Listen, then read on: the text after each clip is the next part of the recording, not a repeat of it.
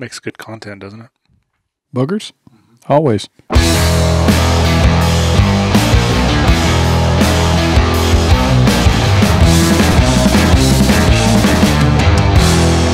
Welcome back to the Side by Side Guys Offroad Podcast. I'm Big Z.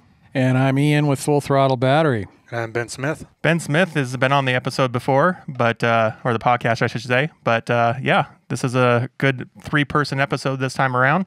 And Ben's here because he went with us on the Washington BDR Trail this last month. We took a little trip out there. Ian, do you want to kind of describe what that is? Well, Ben's been with us for a number of things. Like usually when we leave town, so a lot of the vlogs, you're going to see him and his YXZ on, whether it be Winchester Bay, and in the future, very likely going to, I mean, dude, you're stuck with us. It is what it is.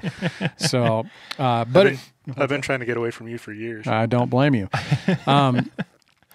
As it relates to the Backcountry Discovery Route, kind of coming from bikes, adventure bikes, stuff like that, having kind of a love for overlanding. I stumbled across the BDRs. I don't even really remember how. And there's this series of trails and maps that Butler Map has developed for the Backcountry Discovery Routes. I think they're doing pretty much every single state in the West. They're about to develop Wyoming. Wyoming will be released in 2021. And then they did Maine, but predominantly it's a West Coast based effort. And it's an off-road trip that basically goes north to south through the state that they're targeting. And it kind of became a little bit of an obsession of mine because not a lot of people were doing it on UTV, and we had UTVs. We want to go out. We want to wheel. We want to see some stuff that, it's almost like bucket list type stuff. And, by and large, we're just starting. We're just beginning. We've knocked this one out. Granted, we'll get into it a little bit more about how this trip went, but in relation to some of the other ones, we're looking to knock some of those off over the next few years as well. Utah's on our list. Colorado is on my list. And then there's also a sequence of trails that works from Yuma, Arizona all the way to the Canadian border. And that one's really on my list. That's definitely on the list. It is. Where it gets to be real difficult is logistics. I think everybody and their dog sees what we're doing with these type of BDR type runs, these type of overland runs. It intrigues a lot of people. I know it's going to be an emerging market. We've talked about it, but one thing that really comes into play is logistics. It's always the most, it's not even the trail. It's the logistics of the operation that kind of takes up the most planning, it's basically to decipher whether or not you're going to be able to pull it off or not. Yeah, the very first thing that people don't realize is that when you go out on a trail ride, you're just basically planting down the trailer somewhere. Yep. Going out to point A, and point B is back at your trailer. Trailhead to trailhead. Yep. And so something like this, where you're expanding and you're stretching way further out, you could be doing something to the fact of 6, 8, 1,300 miles, depending on which route you're going on. And doing a loop of that magnitude would be pretty serious, let alone doing the stretch initially. So right. A lot of times you're talking about transporting cars from point A to point B across the state. Before and after, you're talking about people. You're talking about, resources being planted if you're doing super long stuff. Snowmobilers are kind of used to this, where they go stash fuel in the woods and stuff like that for the guys that get real deep in the backcountry. But there's a lot of thought that goes into this that once you start diving in, you kind of get overwhelmed. And until a UTV is a little bit more accepted on a highway, a county highway or a federal highway, which may or may not happen down the road, we'll see. It's going to continue to be a challenge, right. For one of our ventures that we're looking at doing. You guys will see some more detail on it as we approach it. We're having to drive roughly about 600, 700 miles to the actual trailhead and then have somebody deadhead back home. They're essentially there to drop us off. So we're being dropped off in one point, picked up in another point, which that other point is 1,400 miles away. It's a pretty big undertaking. And if you can answer those questions, if you got the ability to organize that, these runs are feasible. But yeah, it's one of the biggest obstacles. Now, just to kind of clarify and bring some context to this, a lot of this BDR stuff, again, is been done by adventure bikes, people that have licensed motorcycles to go both on-road and off-road, and then they're packing real light, they're doing real fast little stretches here and there. They're going to things that sometimes UTVs don't really make it to. They have a little bit more options on POIs that they can get to, things like that. But jumping into this, you guys actually did this before. We had a discussion about it before, about doing the Washington BDR, and you guys were essentially the first UTVs to do that, from Oregon to Canada. So when you guys jumped into this the first time, what was some of the first logistics that kind of you go back to on this trip thinking we can do this differently and better, and what kind of was separating these two trips that we're taking, that you had one last fall, you did it, and then we went this summer and did it? Ben's wife. That's in a nutshell why it was easier. And then combine that with the fact that Washington is a little easier for us to organize, because from the north trailhead to the south trailhead, we could leave your house right now and in 3 hours be there. That definitely helps, so from an organizational standpoint. And the other thing is too, is like, we actually had it plotted last year that in the event that we had a problem while we were out on the trail, we could drive home. Like if somebody couldn't come pick us up, like I had an off-road loop from Orville, Washington, not a loop, off-road route plotted from Orville, Washington to my farm. That's 160, 170 miles through farm country. It would have been really boring, but in the event that somebody couldn't have got us, I had a way out. You know how to get home. Yeah. I mean, some of the other stuff, like when we start to take on Utah, Colorado, places like that, we're not going to have those options. So Ben, going into this last trip we did on Washington, what was your kind of like, that was something that we need to remember or something that we need to do different? As far as where we were staging, where we were ending, things like that, it's always been, Ian is fantastic about these planning and getting these routes and figuring out how, where, why, all that kind of stuff. And I'm more of the mechanical side of it, making sure that our gear and our loadout is appropriate for what we're trying to undertake. Our original trip was simpler because it was just the two of us. That alleviates a lot of headache when you're only dealing with two guys, two vehicles. When on this trip, there was what? 5 cars? 5 cars, Yeah. 6 guys. That adds a tremendous amount of work on both sides of it, both in the logistical trail side of it and also the logistical of the loadout side of it. Right. Fortunately, we had some help with one of the riders. He had 2 vehicles, so some people that didn't have them were able to come along and do their thing with us, which helps tremendously. But that also creates some stress involved too, because these vehicles have been ridden, but how are they with maintenance? How are they with, and coming from a mechanic background and mindset, you're questioning all these things in the back of your head. Is this car going to survive one way or the other? Absolutely. And what's the most common thing that's going to happen if it does happen, right? Exactly. And a quick disclaimer, it's very natural for Ben to think about other people and think about their cars, because I can tell you firsthand, like I can wrench on stuff, but oftentimes Ben just gets irritated watching me wrench on stuff, and then just basically is like, no, I got this. Go operate it. Go check Facebook. What's that SNL skit? Like a move. Yeah. Either that or I'll go to retrieve a tool. Next thing you know, he's under the car, and I'm like, can't find it because he's already doing it for you. Yeah. So you mentioned the extra car. Just a real big shout out as we talk about this trip and the logistics of organizing and getting people moved around. Rich Maxey from Octane Toy Box let us. He came along on the trip and he wasn't able to be here for the recording, but he essentially just signed up for something he had no clue really what to expect, and was willing to bring a second car and let us have people put their foot into the throttle. So yeah, he is legitimately one of the most selfless men I've ever met. It just, he was just committed to getting it done, committed to solutions when guys had trouble. You want to talk about the kind of guy that you want on the trail wheeling with you. There he is. Yeah, and there's something to be said. A lot of people, when they refer business to one company or a different place, a lot of that goes into their experience with the people there, right? And after my experience with Rich on the trail, after all the headaches we had and after all the stuff that we had, I have no problem recommending people go to his shop, because he's going to take care of you 100% guaranteed. He's not going to back down. So yeah, he's a stud. And he's out of the Sumner store, right? Sumner, Washington. Yeah. So Octane Toy Box, Rich Maxey. They do a great job out of both of those locations. For sure. Yeah. And they got some cool builds too. So, they do. Which was one of the cars he brought, was one of his older builds that he had supercharged, right? An XP4 1000. Super cool car. But we'll get into a little bit of that storyline too. So there's a lot to talk about.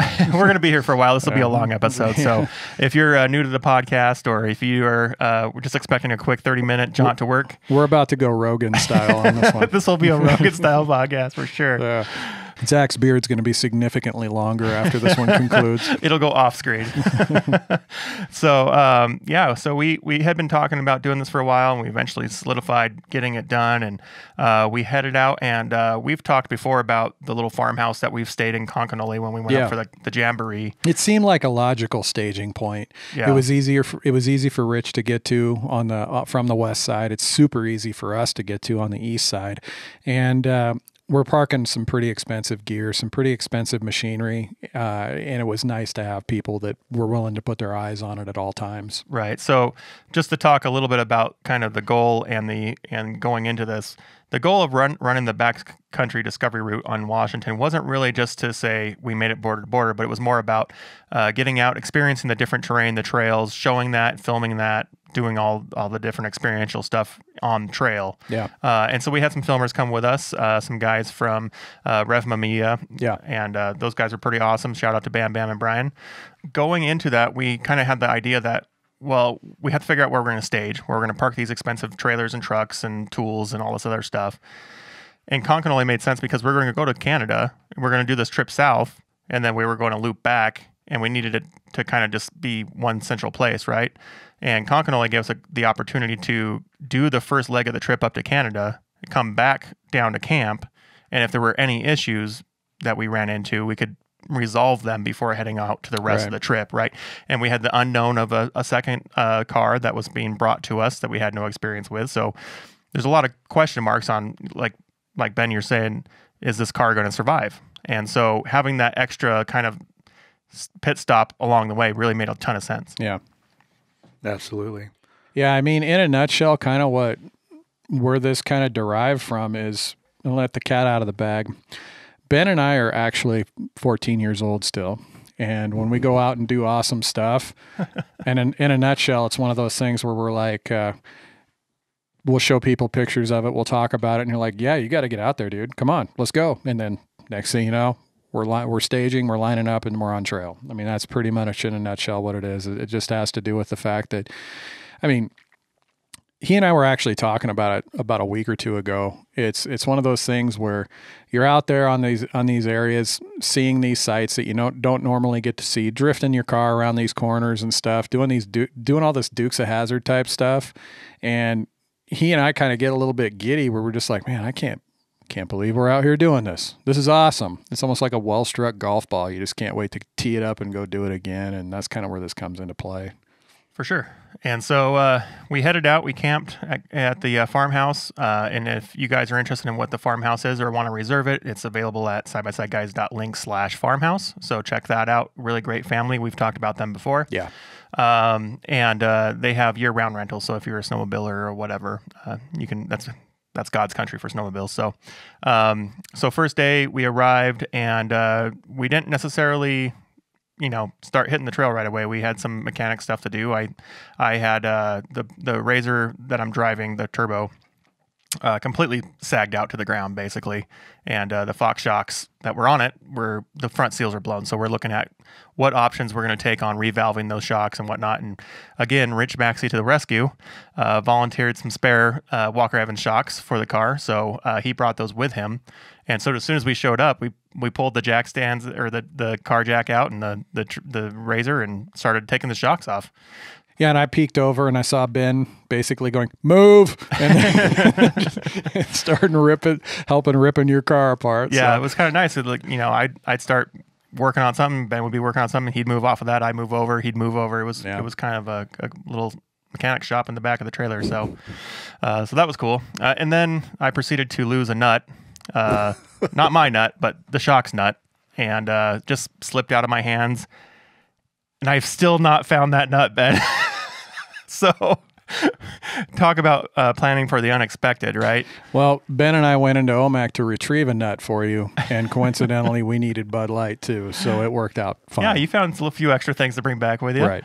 But and then of course, by the time you came back, I had already planned for this somehow subconsciously, and had one of those in my toolbox. I just didn't know about it, and put that back on the car. So thanks for going to OMAC for me, Ben. I appreciate the purchase, but it was kind of a nice segue for how the rest of the week went. It was. That was kind of like the precursor, the foreshadowing of the rest of the trip. So and then you were doing something. I saw you wrenching on your car for a little bit. I gotta tell you, I have no idea what I was wrenching on. I have no clue. I think he was looking busy, so he didn't have to help with the shop. I think that's exactly what it was. Very plausible. Yeah. Yeah, you were doing something. I know you brought your torque wrench for something, but no, you bought a torque wrench later. That's right. Yeah. So then the rest of the crew showed up and the cars, and we got everything ready, and then we hit the trail in the morning, right?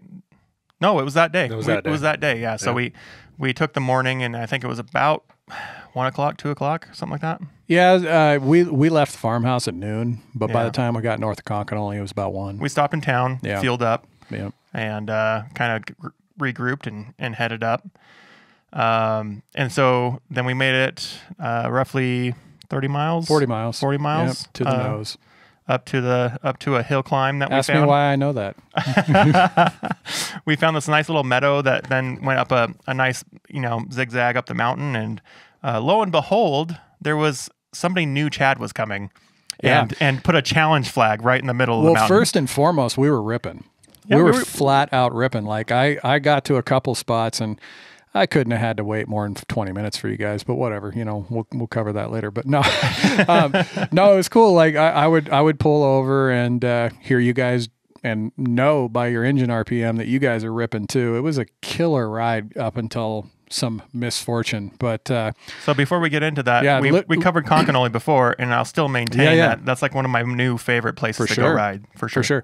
It was just one of those things where at the time before we got to that one point, like the only hiccup that we were having is the places that I was stopping, we were all getting eaten alive by mosquitoes. But outside of that, those were horrible. We were having a great time. Like everybody, spirits were high. We'll just go with that. Yeah, we were all looking good and having a great time, and I totally left the can of off in the garage. I was like, there's gonna be mosquitoes out there somewhere. And God, they were eating me alive. I was probably double the size after I was puffed up after that thing. But so we hit this hill, and we all kind of came to a stop, and I was like, why? What are we doing? And then all of a sudden, the next thing I see is Bam Bam going up the hill in the 4-seater. Yeah. So basically what happened is I saw this hill. Ben and I saw it the year prior. It's been there for a while. So it's like this. I'm pretty sure it's been there for a while. Yeah, it's not a sketchy hill climb or anything like that, but it just gets a lot of runoff.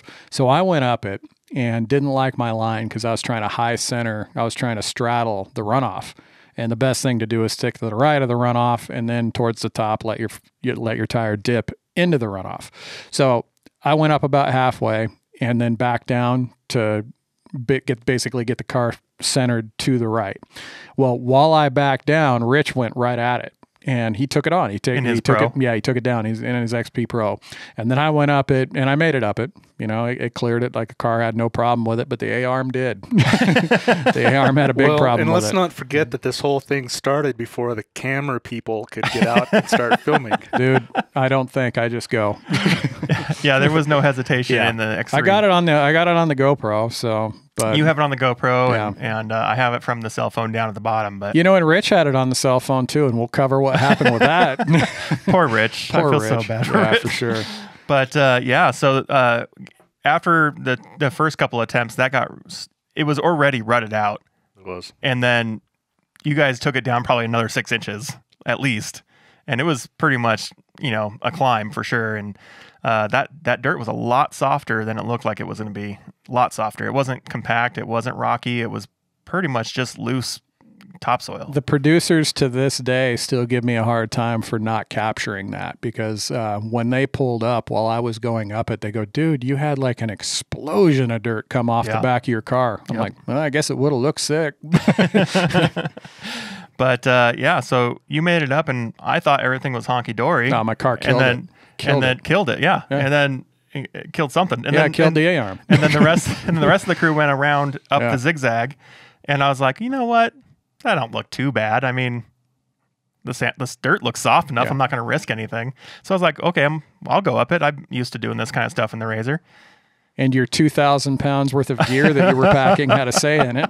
I was well overloaded for that experience, but it took a few tries, but I never gave up and got her up to the top. And Ben, I hooked onto you for the last 10 feet where the X3 decided to dig a 10-foot hole. I did find it a little ironic that you connected to the lightest car on the trail to It was pull the one in the back up. of the line. And I will fully admit that was an entirely new experience being a winch point. Yeah. I've never been a winch point. Yeah. I will say your car moved slowly and graciously. I wasn't entirely sure you weren't going to flip me over. Yeah. I felt my right side tires start to get a little light. So I was at about a 40-degree angle from him, pulling off of his rear hook, and his back end moved a little bit. My favorite part of that whole thing, I mean, if we're going to take a positive out of it, because it took me out, but like Ben had this Larry David moment where he was like confessing to Rich, watching us attack this hill, watching how gnarly it was, and Ben literally gets out behind us and starts admitting, no, I'm not going. It's like, I'm going around. Well, one of the things that I was looking at was 40 miles into a 600-mile trip. 7 was not really the place that I wanted to break something. I'm just you figured saying. you would just leave that up to someone else. Yeah, Chad was there. He had it. I didn't need to do that. Ian's here for footage. So I got my way up the hill. The filmers got some nice footage of that, and then we went to go proceed. And I got out of the car to figure out what's going on.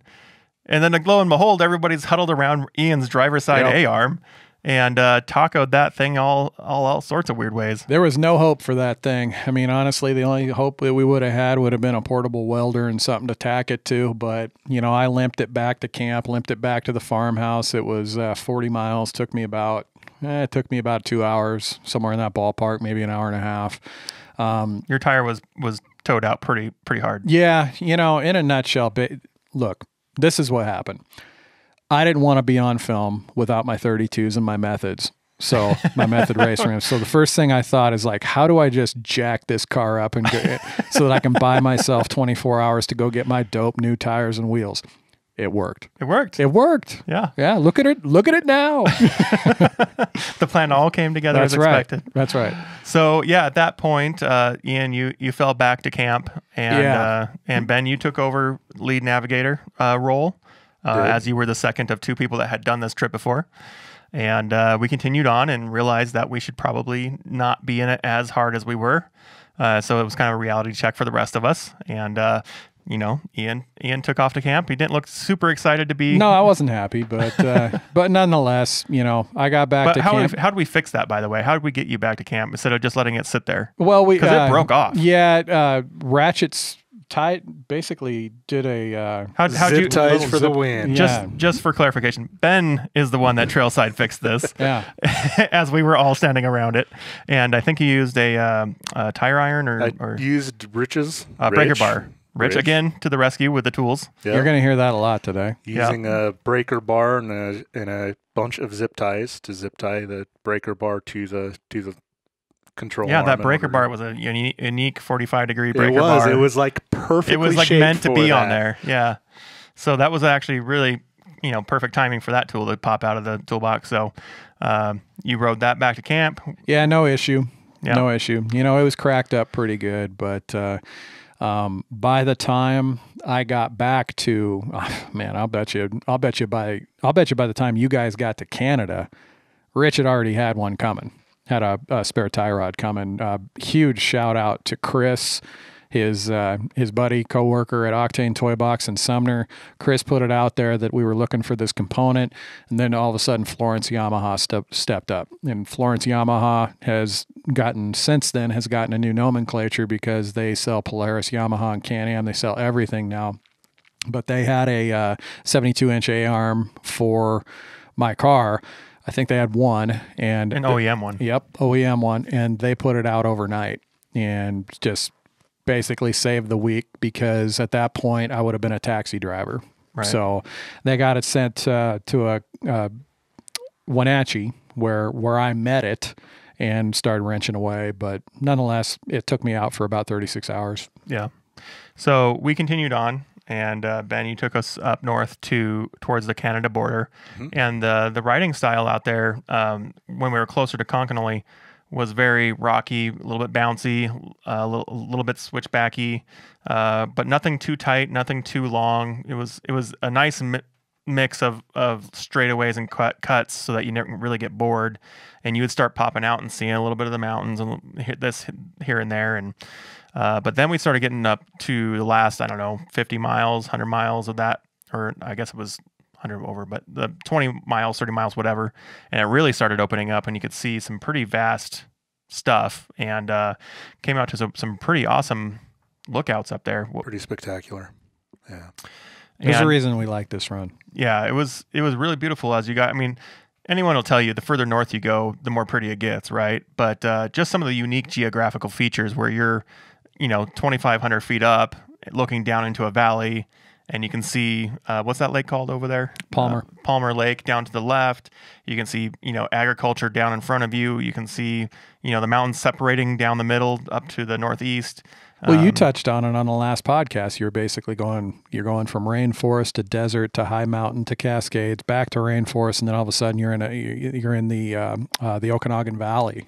Yeah, and the Washington of all the backcountry discovery routes, rumor has it Washington is one of the most beautiful. So right, we're gonna find out though. Yeah, we're gonna get our eyeballs on more trails. So yeah. So that was a cool experience seeing that. We stopped, took our time to get some footage and some pictures, and just kind of soak that in a little bit and take a break from at that point, I think we had gone like 60 miles or something like that. And then we went down the valley, right? We shot down into the valley and around the lake and headed up north a little bit further. How far away from the border were we at that point?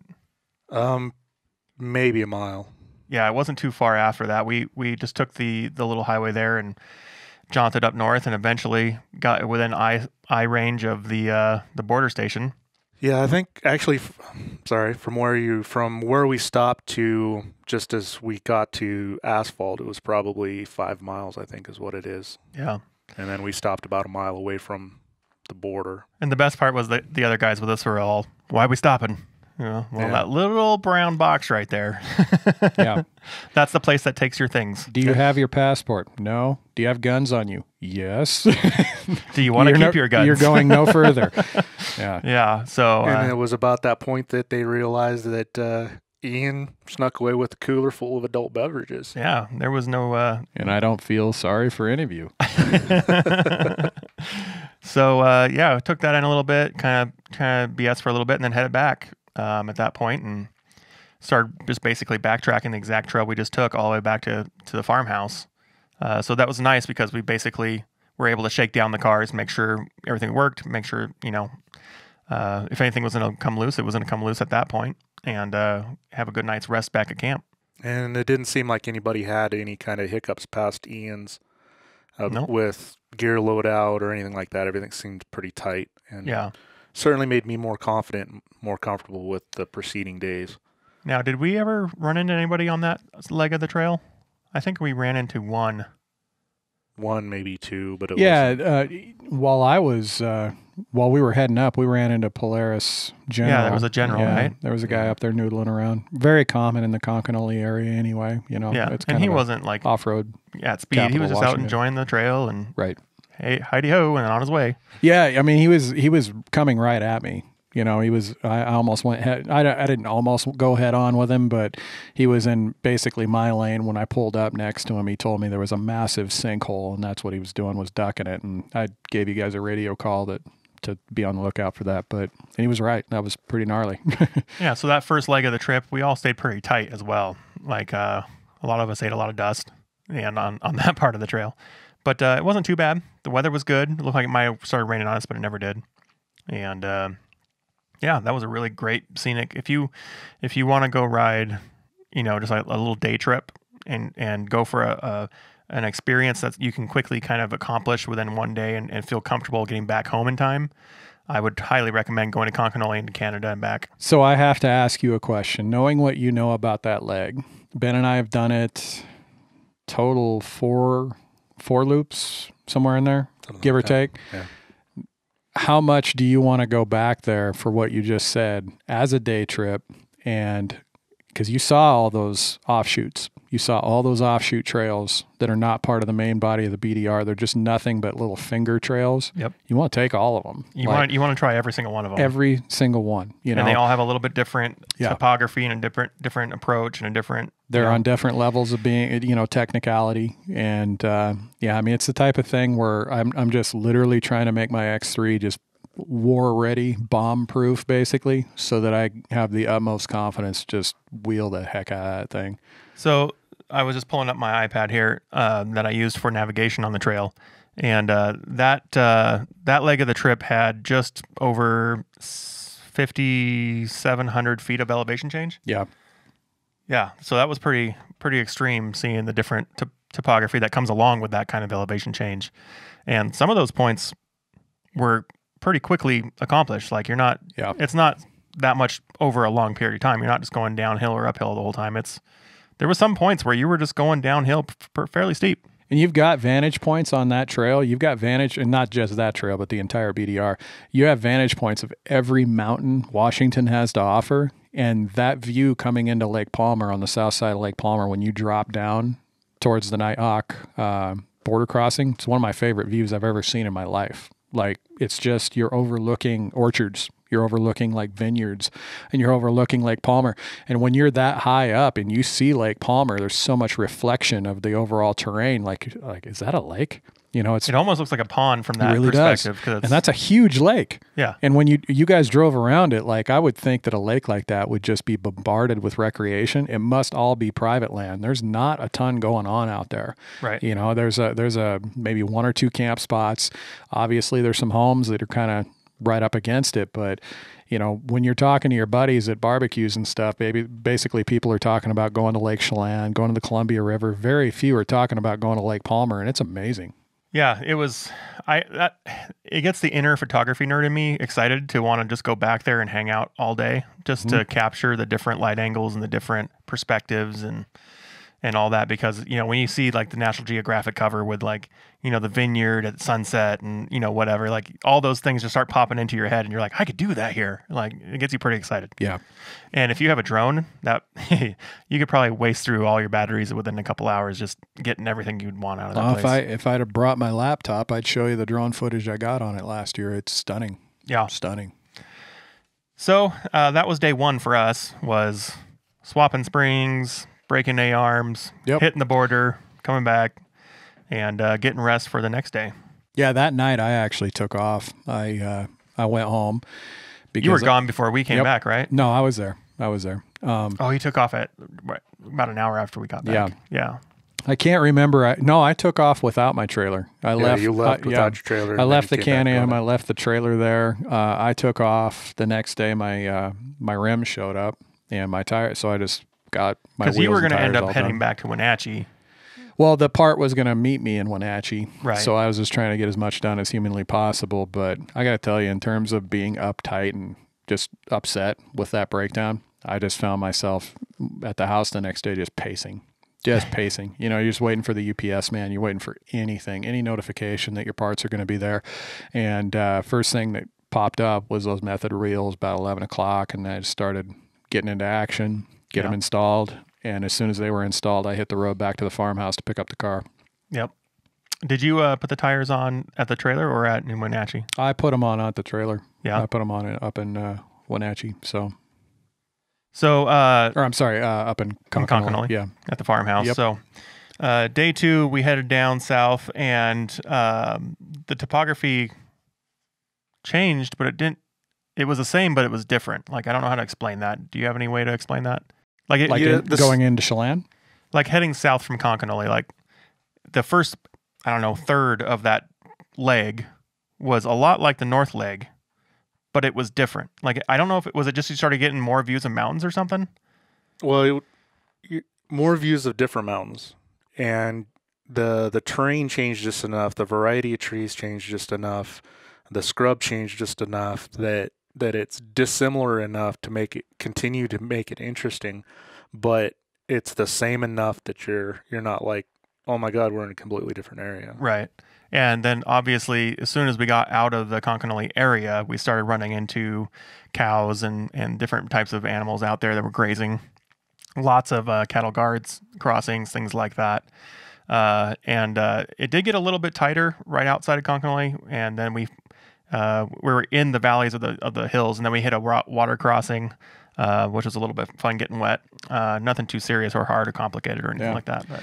Yeah, so I hit those same trails coming back north. Right. But in reference to what it was like this year versus last year, between Conconully and, I want to say between Conconully and about maybe 15 to 20 miles south of Highway 20, Ben and I were screaming on that trail last year, just flying. So they tore it up a bit.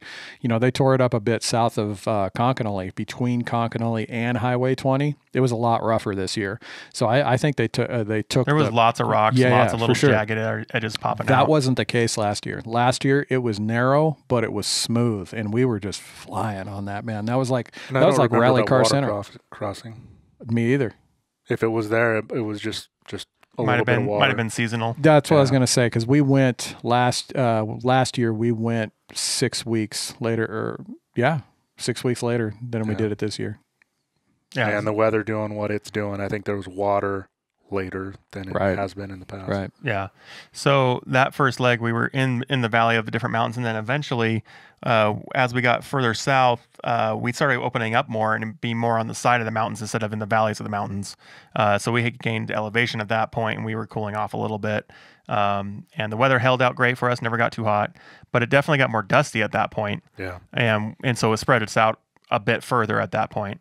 Spread us out a bit further because we were all having some radio issues, the frustrations with the radios that we started doing a lot more slinky on the trail, right? Where one guy goes out and stops at the turn and the next guy catches up. And so with all that dust, there was just a lot of slinking going on the trail, and that slowed us down quite a bit. But I think that going into our next adventures, we'll have better comms, because there's just, if you're trying to cover ground, like the worst way you could do that is stopping. Yeah. The next run that we do, by and large, it's a lot longer, and there's less variation off the trail. There's just less left and rights. Whereas the Washington run, it's constant. Turning. You're turning at least 2 to 3 times per hour. Yeah. And so that was one thing that I noticed up north was you had these little stretches where you would come around the corner, and then you'd gun it for a little bit, and then you would turn another corner.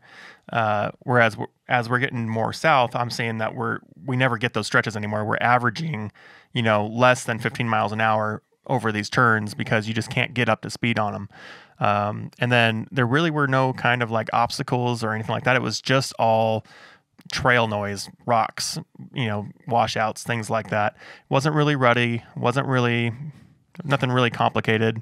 Yeah, just a little bit of ruts here and there, but nothing that would have really slowed us down much. We didn't really get into the ruts until the next day. I'll tell you what, though, I don't know how many moon pies I hit that ended up on my elbow from my arm hanging out the window. Welcome to the BDR. I quickly learned that my arm needs to sit either slightly in from the door or just in my lap. At least they didn't end up in your lap like Brian. Oh my goodness, did he get a big old chunk? Oh, that's horrible. But there was just points where you're just driving, and all of a sudden you're just like,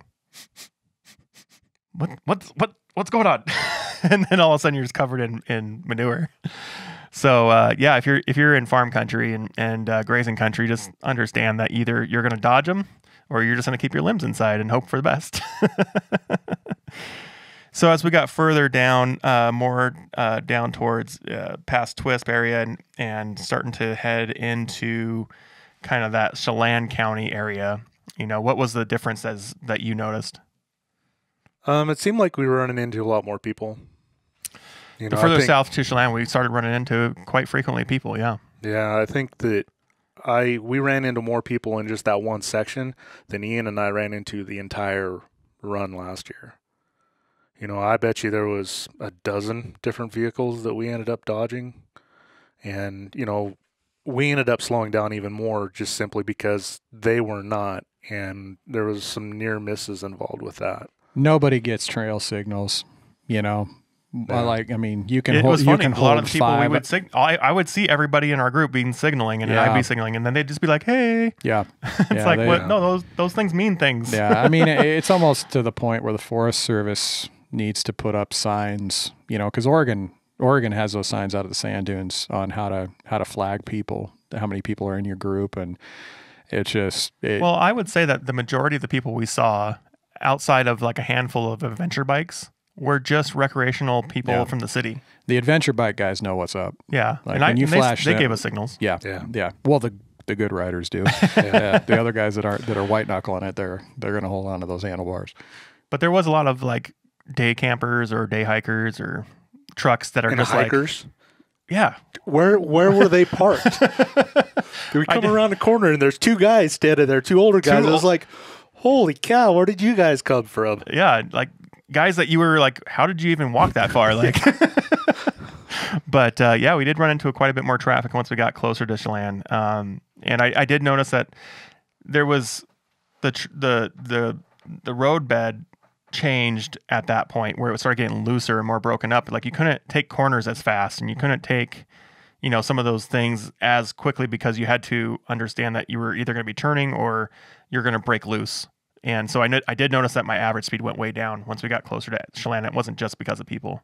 I think it was getting drier. I think was the biggest. It was getting drier, a little bit more desert-like for sure. Definitely a lot less trees. Yeah, I was going to say the driest portion is actually south of Chelan on the way to Kashmir. That was desolate, big time. Yeah, there was going through that burnout. Yeah. Oh, the burnout. That was another thing that I noticed was like up north we were seeing burnouts, but they were all like freshly grown. They were rehabilitating, right? Yeah. And then when we started going south further, we started seeing burnouts where it was like straight up like it was burnt like the summer before and it was still charred, right? Well, no, those weren't burned the summer before. That was years ago that burned. That was a few years ago during the big complex fire over there, right? Yeah. And but it's just amazing how you can go from recovery to no recovery almost within an hour, right?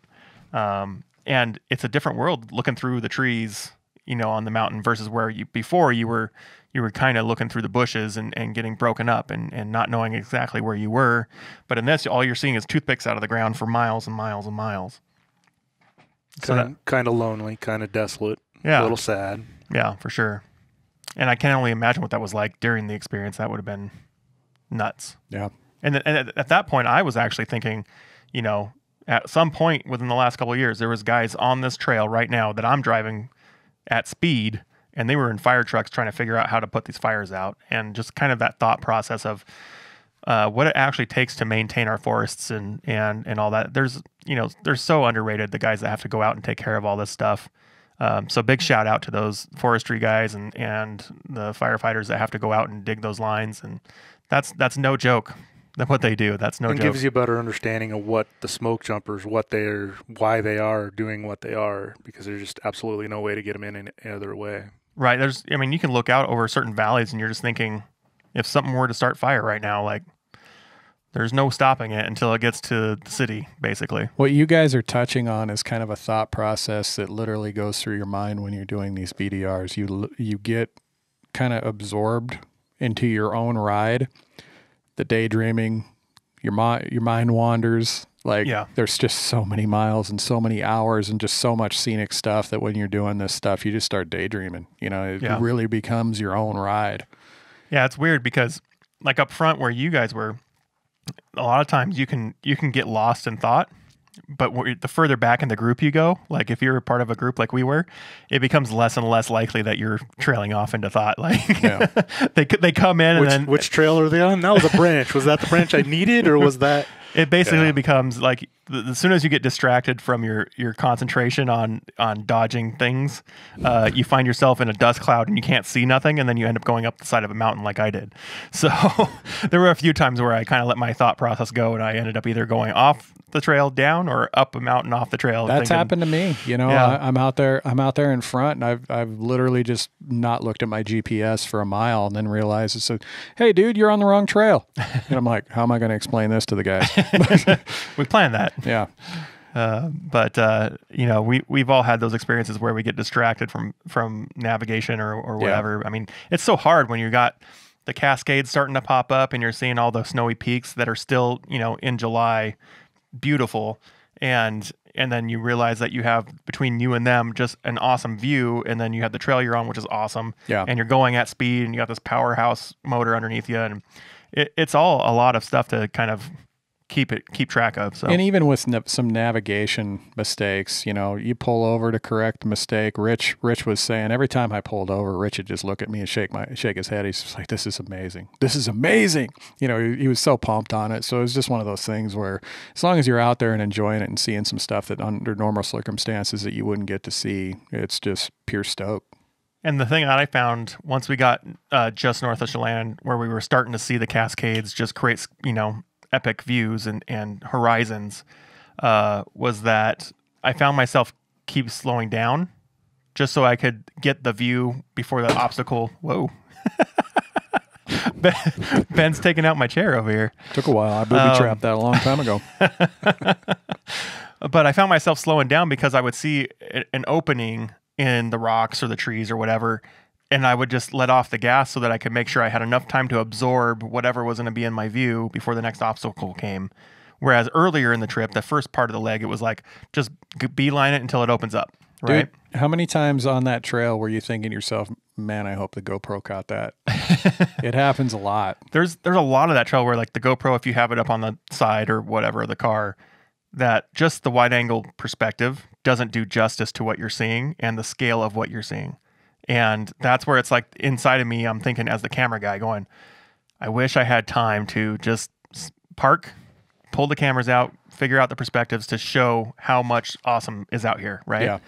So, and we're probably at some point or another going to have to do this run again in legs, where we keep moving my trailer and we keep moving trucks to accommodate. So that way we go up and back, film the whole thing, take our time, then work on day 2. Film it up and back just to, and I'm not saying that the whole mission would be to just capture a bunch of content, but if we're not in a rush, it's just going to be so much more enjoyable. And this run, it has everything. You want to wheel, you wheel. You want to rally.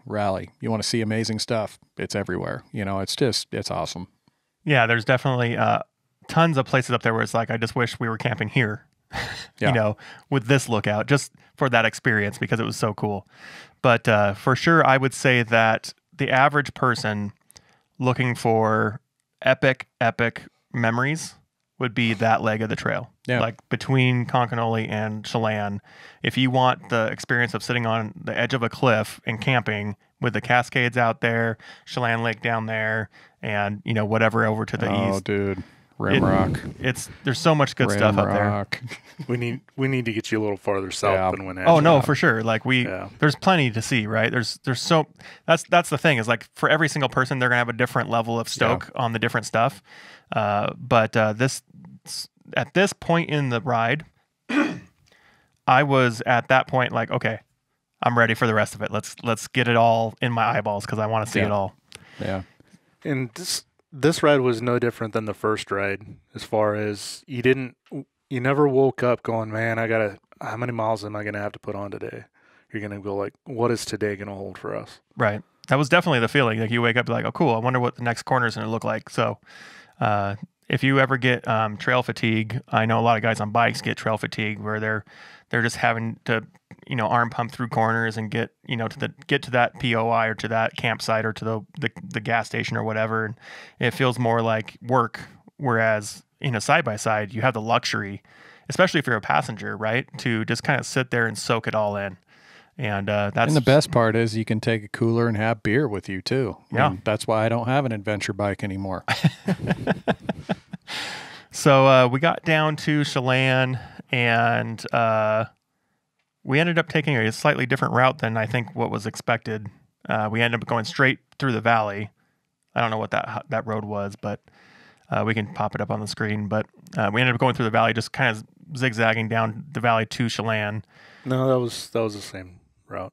Huh. We took a different route on the way back. Yeah, on the way back, I took them on on the way back, I took them on a trail that you and I did the year before. It was, we almost went to Manson. Manson is a town adjacent to Chelan. We almost went to Manson before we started heading north, and we were on a rough trail. No question about it. It's one of the roughest trails on the entire run, the one that I took them back on the way through. But you know, it was so weird because we were driving that at night, and the year prior I drove that same section at night, and Ben and I left Chelan looking for a camp spot. We drove 20 to 30 miles going, dude, there's nowhere to pull off here. And then all of a sudden found one spot. And that was the one spot that I recognized when we were coming back north. And so I knew we were good. But nonetheless, the Magellan doesn't lie. You know, if you were on that route, you'll find your way. So we popped out off that road and ended up hitting into, what highway is that? 20. So, are you talking out of Chelan? Yeah, so this is the leg we took right here.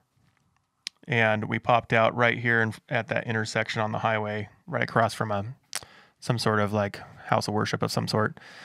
And so we pulled into the parking lot just to kind of regroup and figure out what we were going to do next.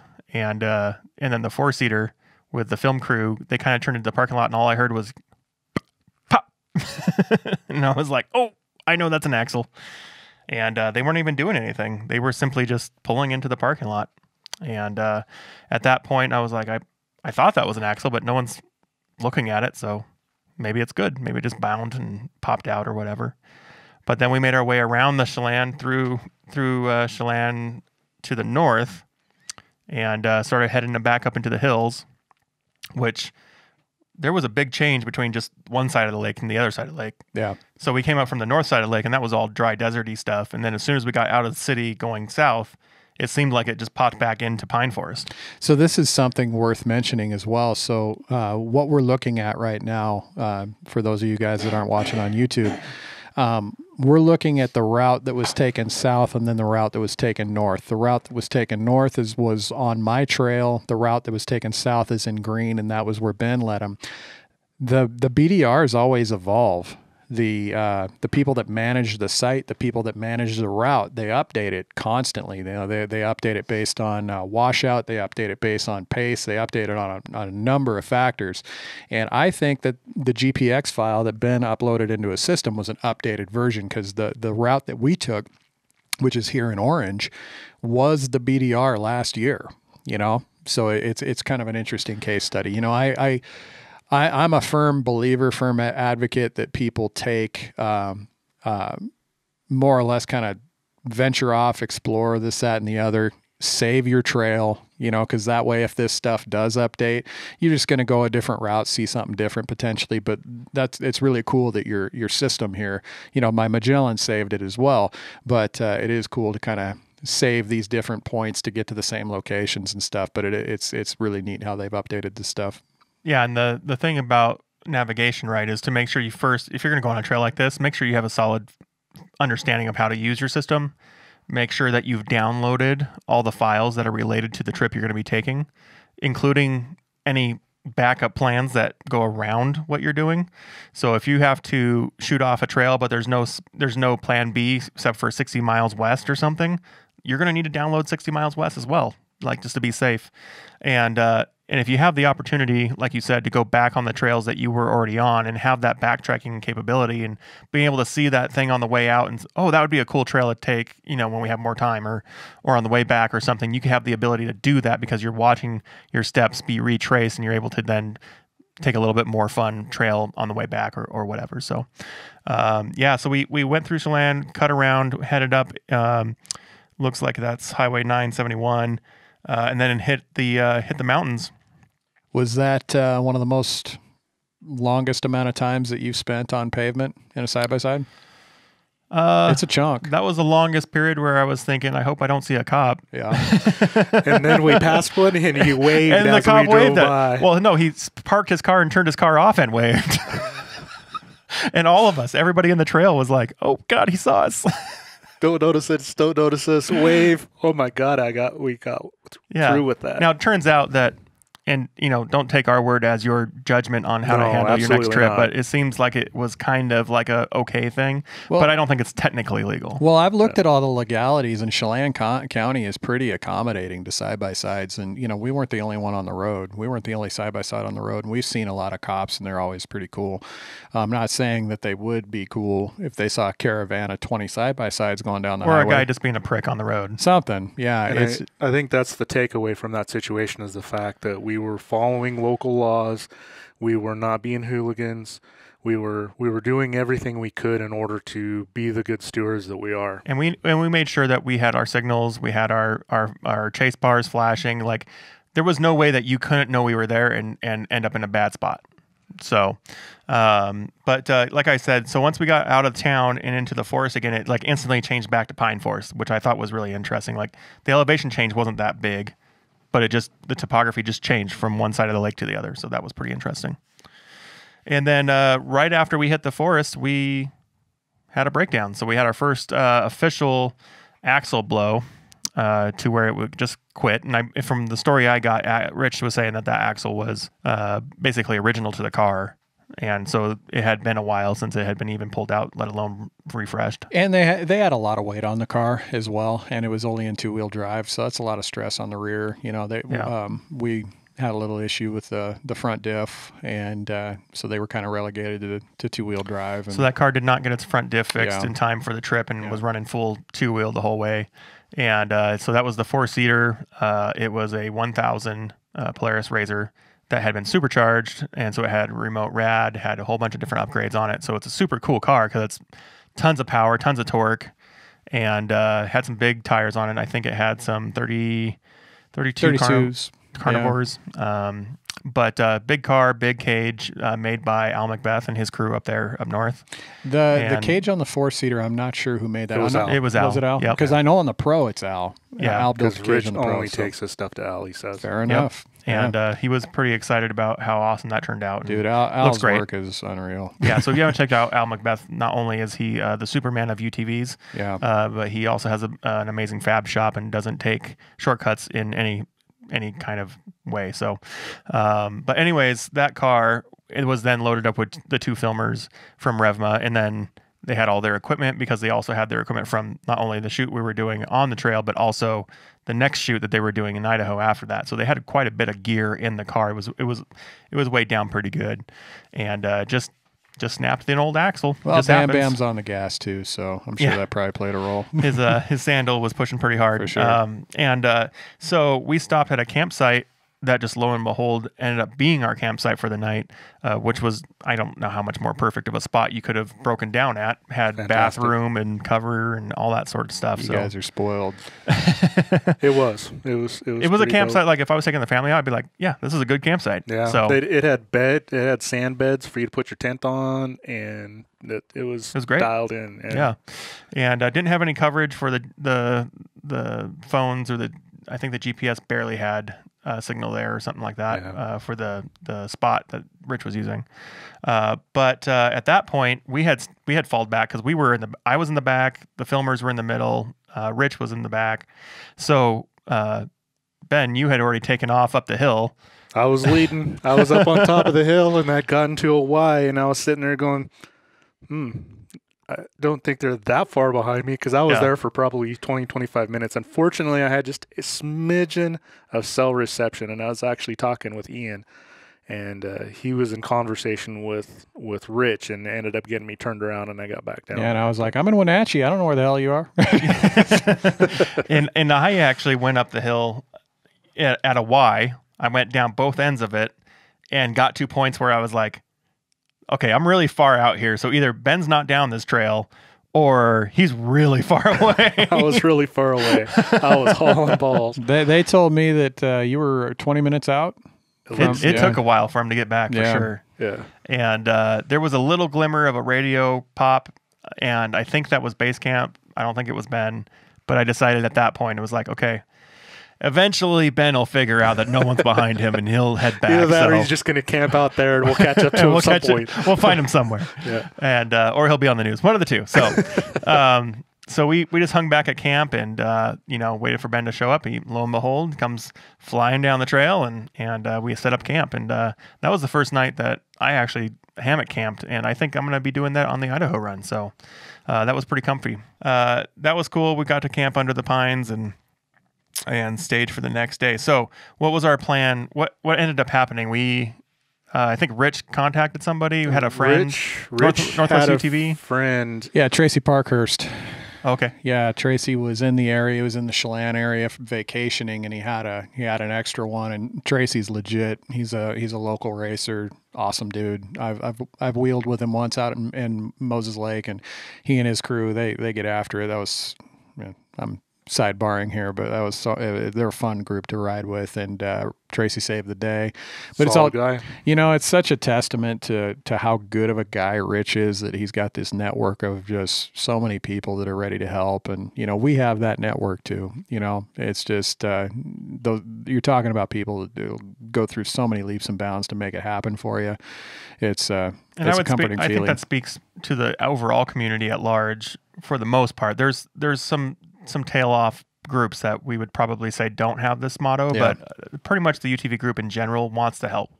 I'm part of a couple different pages, Washington Off-Road Recovery, and I think Idaho as well. And it's a page for people that are in trouble, and you'll see it about 4 or 5 times a year. Somebody will get stuck, somebody will get stranded. They'll put it on there, and guys are literally fighting over each other to help.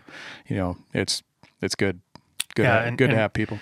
That continues into the forest maintenance too. There's multiple different trail associations and clubs that do trail maintenance and all that. And if you're not a part of one of those, we highly encourage you to, seek them out and see who's in your area and how you can help, because the Forestry Service, basically, if they don't have to do work, they're not going to do it.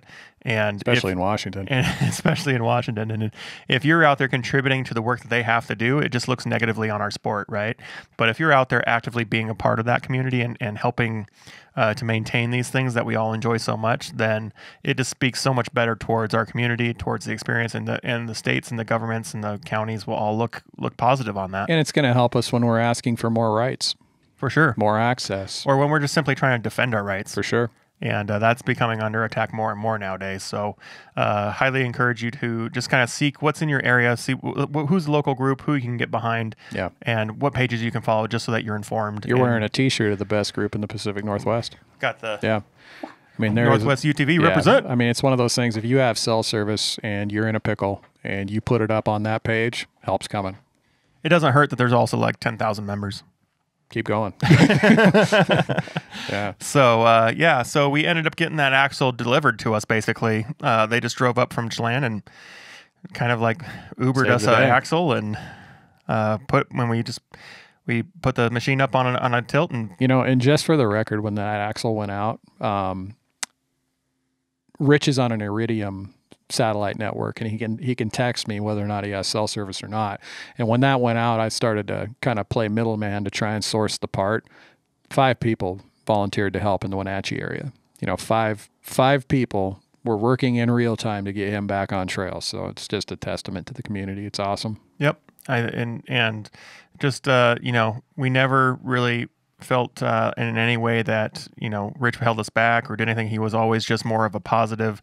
Let's fix it. Let's think good. Let's get this taken care of and get back on the trail. So that was just a really awesome experience to be with such a good group of guys. So I didn't know him very well before this ride, and I absolutely would not hesitate to go ride with him at any point. Yep. I don't care what it is. Or just talk with him. Absolutely. We got some great stories. So Rich is stoked. And if you're watching, Rich, I'm still looking for the purple butterflies. So to call that out real quick, he's part of the sponsorship for the Dravet. Is it Dravet Syndrome? Dravet. Yeah, Dravet Foundation. Yeah, his son has it, and it's a really unfortunate thing where the child has to grow up having seizures at random points.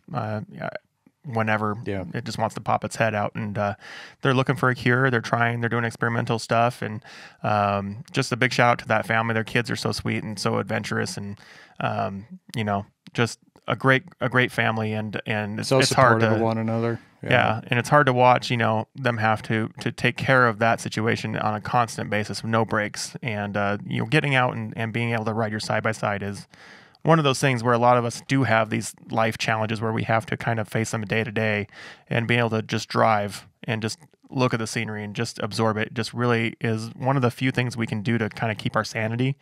And so just shout out to them. Look forward to links to how you can support that effort down below. We'll put links up, and if you could buy some purple butterflies for your car, as Ben's doing, all that money just goes to trying to help find a cure for this unfortunate thing. So we got the axle in. and started heading south further. So at this point, we were trying to basically meet up with Ian in Wenatchee, right? Yep. And You guys were trying to meet up with Applebee's. You didn't care about me. I think Brian had a desire and a thirst within his soul to find civilization He and wanted a sit-down coffee restaurant. and he wanted a hamburger. Hot dogs. Hot dogs. Had to hear about that. So there's an inside story on hot dogs, and that may come out one day or not.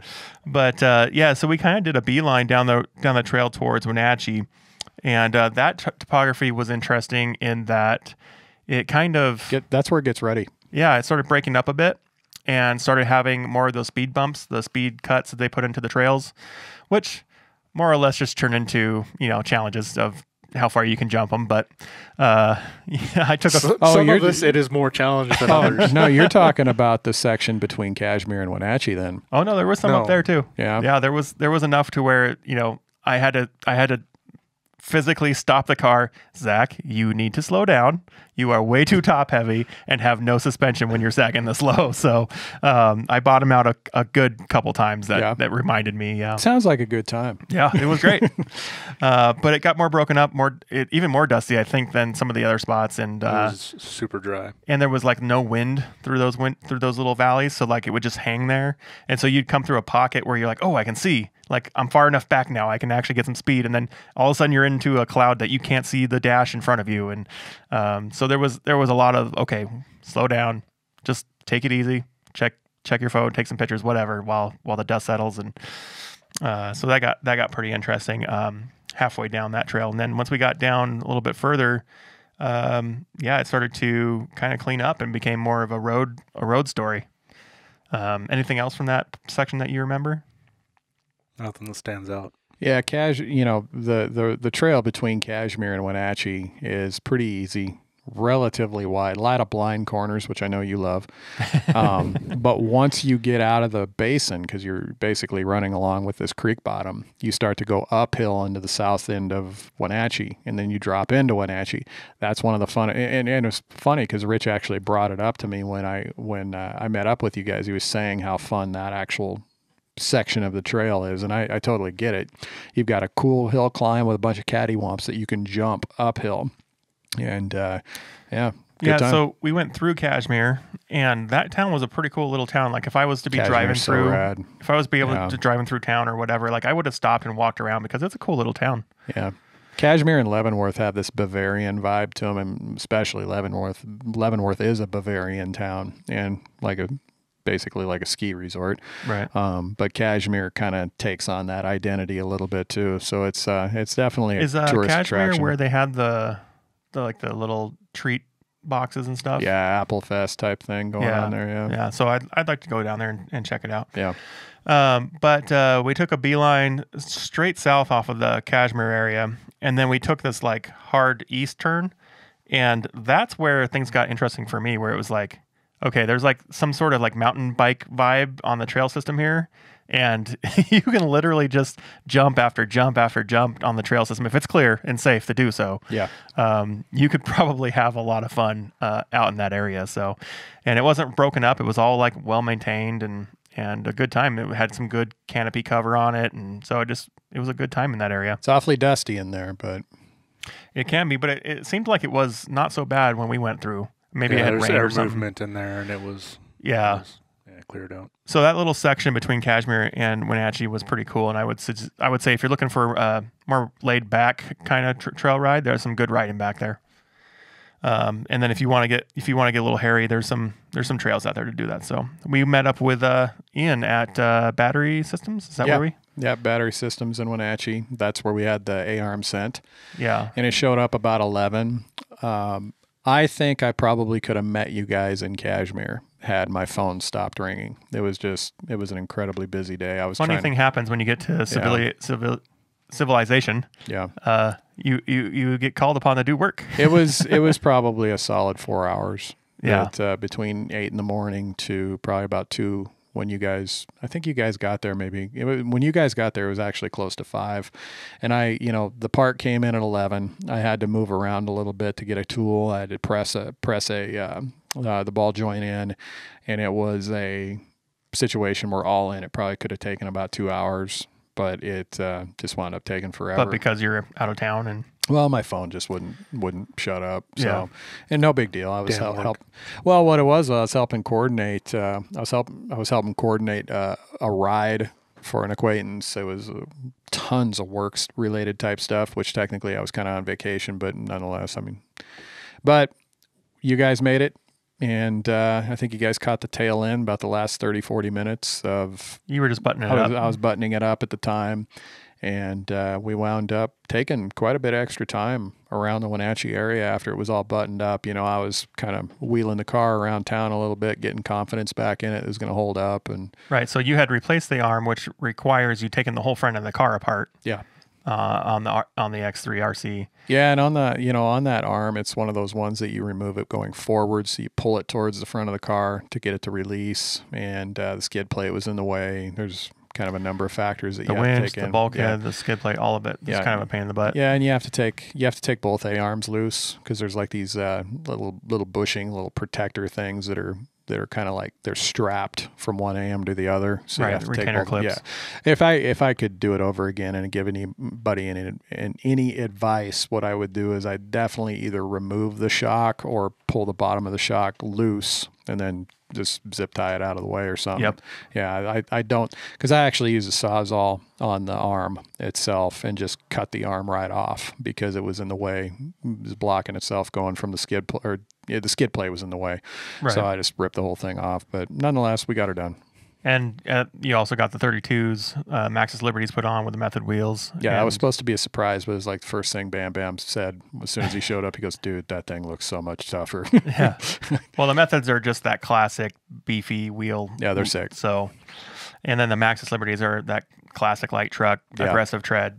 So, I mean, it's just a classic beefy look. I think I probably added 7 pounds per corner, give or take. Yeah. So, and you feel that, I can feel that. I definitely think I need a little bit of clutch work. I was driving the car last night and just raising hell with that thing. And it doesn't feel like it has the zip, right. There's more rotating mass to it. And yep. So, and I can't have that, period.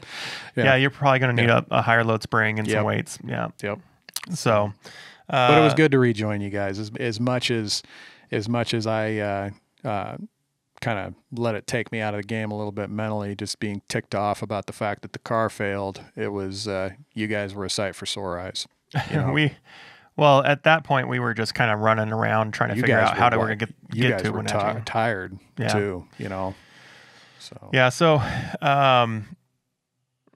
so we hit up an Applebee's and while we were there and hit the store, Albertsons to grab supplies and some water and stuff. And that's one thing that a lot of guys don't really have a lot of experience with planning for these trips is if you can at all plan on just buying what you need along the way instead of just packing every single thing that you're thinking you're going to need, you're going to save a lot of headache. You're going to save, your mass and momentum is going to be improved. Yeah. Your braking's not going to be as hard.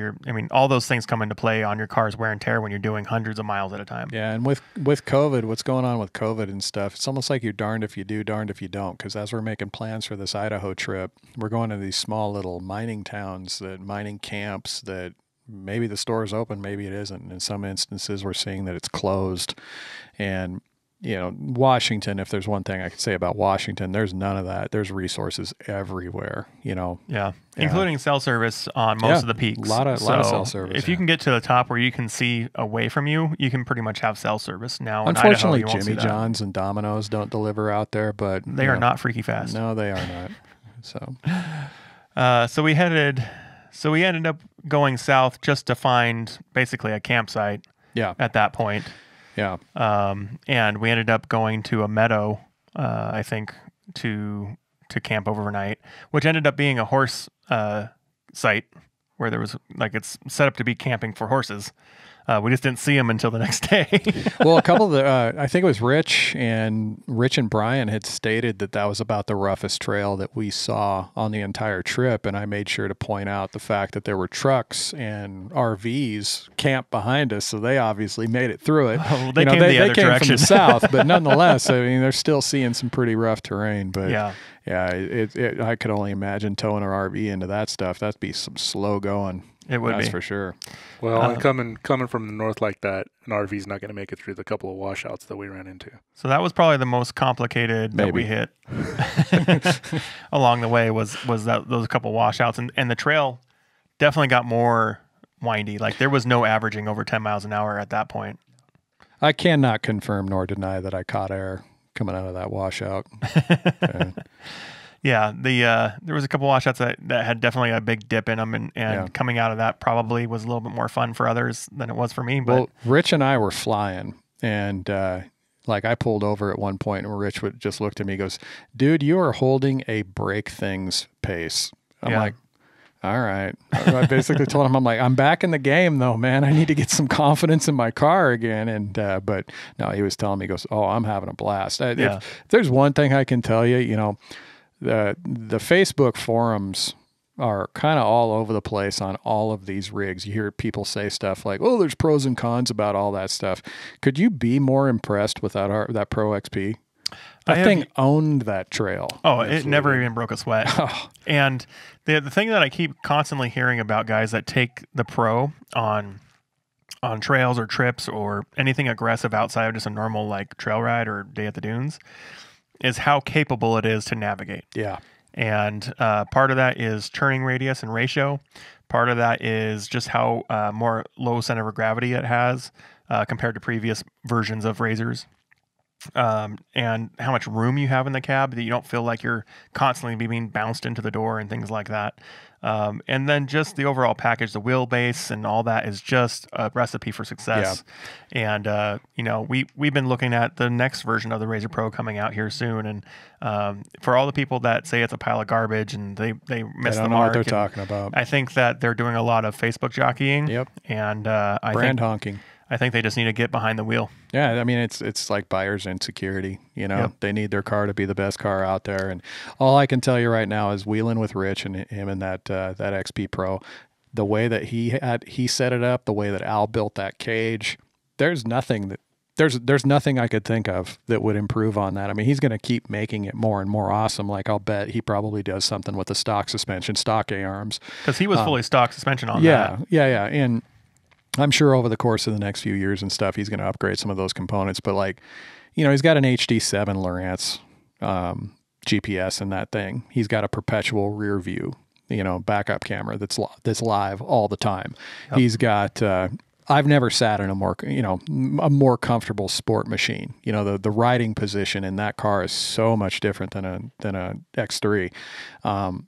Let's clarify that. It's different in the way it was set up because it has the flexibility to be exactly like an X3 if you want it to be. It's literally like my X3 feels like sitting in like a 300ZX or a Toyota Supra, meaning that it's low and your feet are stretched out. His is like sitting in my F-150. And I don't mean that bad. Like that insinuates that it could be top heavy. There's nothing about that car that feels top heavy. Right. Yeah. It's just so sick. The seats on that do have quite a bit of flexibility in how it positions, and you can be the super laid back driver down low, or you can be the really upright straight driver too. So they did a good job on that. Rich was driving that thing. I drove that thing. Bam Bam drove that thing. Like Bam Bam was pumped on that car. I've never seen anybody get out of driving one of those without a smile on their face. No, I could see that. So we camped at the campground, Honey Meadows. It's a horse camp and gorgeous. Just a beautiful meadow to kind of look at, and the trees were a little bit unsettling at first because of the wind, but we didn't have any problems. And well, one thing to mention too is we tackled this at the end of June, and the year prior, Ben and I did it in the second week of August, and we hit some cold temperatures throughout this trip. Like that night at that particular meadow, it was chilly, man. It was very cold. It was an open area too. Like we just happened to stop at the end of the tree line, you know, and then it all opened up into these different meadows and open areas. So the wind was coming through and taking any kind of that heat energy out. Yeah. You definitely, like when you're setting up camp at these kind of basically remote campsites with no services, it's always a good thing to look up for stuff that might break off and come down and hit your tent. And more often than not, you'll end up setting up camp right next to a deadfall. So you got to be careful. Definitely got to be careful, especially with going in Northwest forests where it's common to have burnouts and things where trees become damaged, whether you see it on Very the outside or not. We were going through one of the trails. There was a massive pine tree that from the outside, for all intents and purposes, looked perfectly healthy. But as you came around the corner, you saw that it opened up on one side and it was completely burned out from the inside.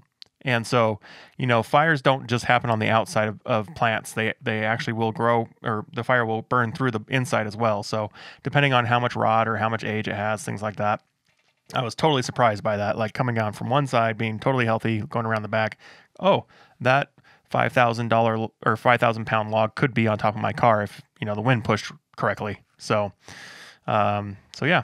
So we had a good night camping. We woke up, we all kind of cleaned up a little bit and decided that it was time to head back.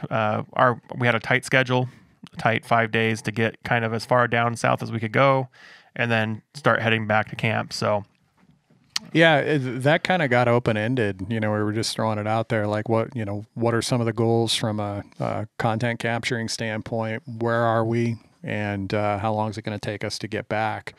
And so we started heading north, anticipating camping on trail again, then getting back to the farmhouse and doing some shooting around Conconally. But what we didn't realize is that we were going the whole way back that day. Yeah, we had taken 3 days to get, south of Wenatchee. And then Chad rejoined the group. And and then we ended up, once we got back to the Chelan area, Chelan, we discovered that, or right before Chelan, we discovered that the boot on that replacement axle on the XP4 1000 decided that it also wanted to end its life. That was that south of Chelan, or was it just a little bit north of Chelan no, it was south. It was south. It was south. Yeah, that's right. Yeah, because we were on trail coming down. We were in Ardenvor when it got taken out. And then we stopped by a creek and realized that we had a problem. Yeah. And basically what happened was we replaced an old axle with an old axle. And when axles don't move and don't get used, the boots start to degrade a little bit, and especially when it's been used for hard miles. Right. And the seam on the boot decided to give up, and spit its guts all over the side of the machine for a second time. Yeah, the year prior, heading back to Chelan, Ben and I took a diverted trail that wound up being gated closed.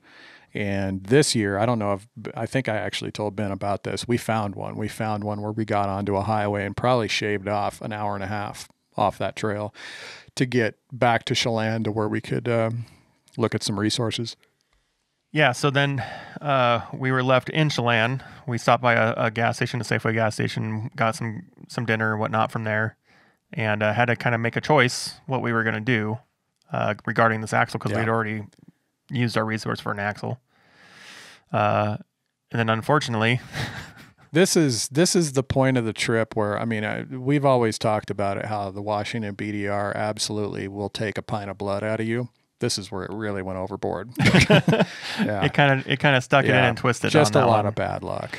And we were, getting resources out of the store and whatnot, and kind of taking turns going in to not leave the cars by themselves. And unfortunately, Rich lost his phone on that part of the trip, and we spent a good, healthy amount of time trying to find where that went. And we're pretty sure somebody snagged it from him. His brand new phone. His brand new iPhone. Pretty sure it got set down on something for a moment, and somebody saw an opportunity and swiped it. So, unfortunately, the grocery store wasn't really much help in trying to find it or track it down either. So, so that part of the trip then became in conjunction with the boot. Yeah, we had an exposed axle. We had a missing phone, which was a very important tool for that person, Rich. And luckily, he had his Apple Watch, which was able to have cell phone service, so he was still able to get out to the family.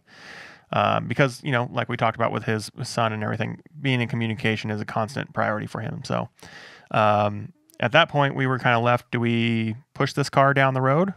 Do we, hopefully? Because we didn't mention the fact that once we figured out the problem, we had tried to do a trailside repair with simply just creating our own boot with a Ziploc bag and zip ties, which actually did hold, well. did fine.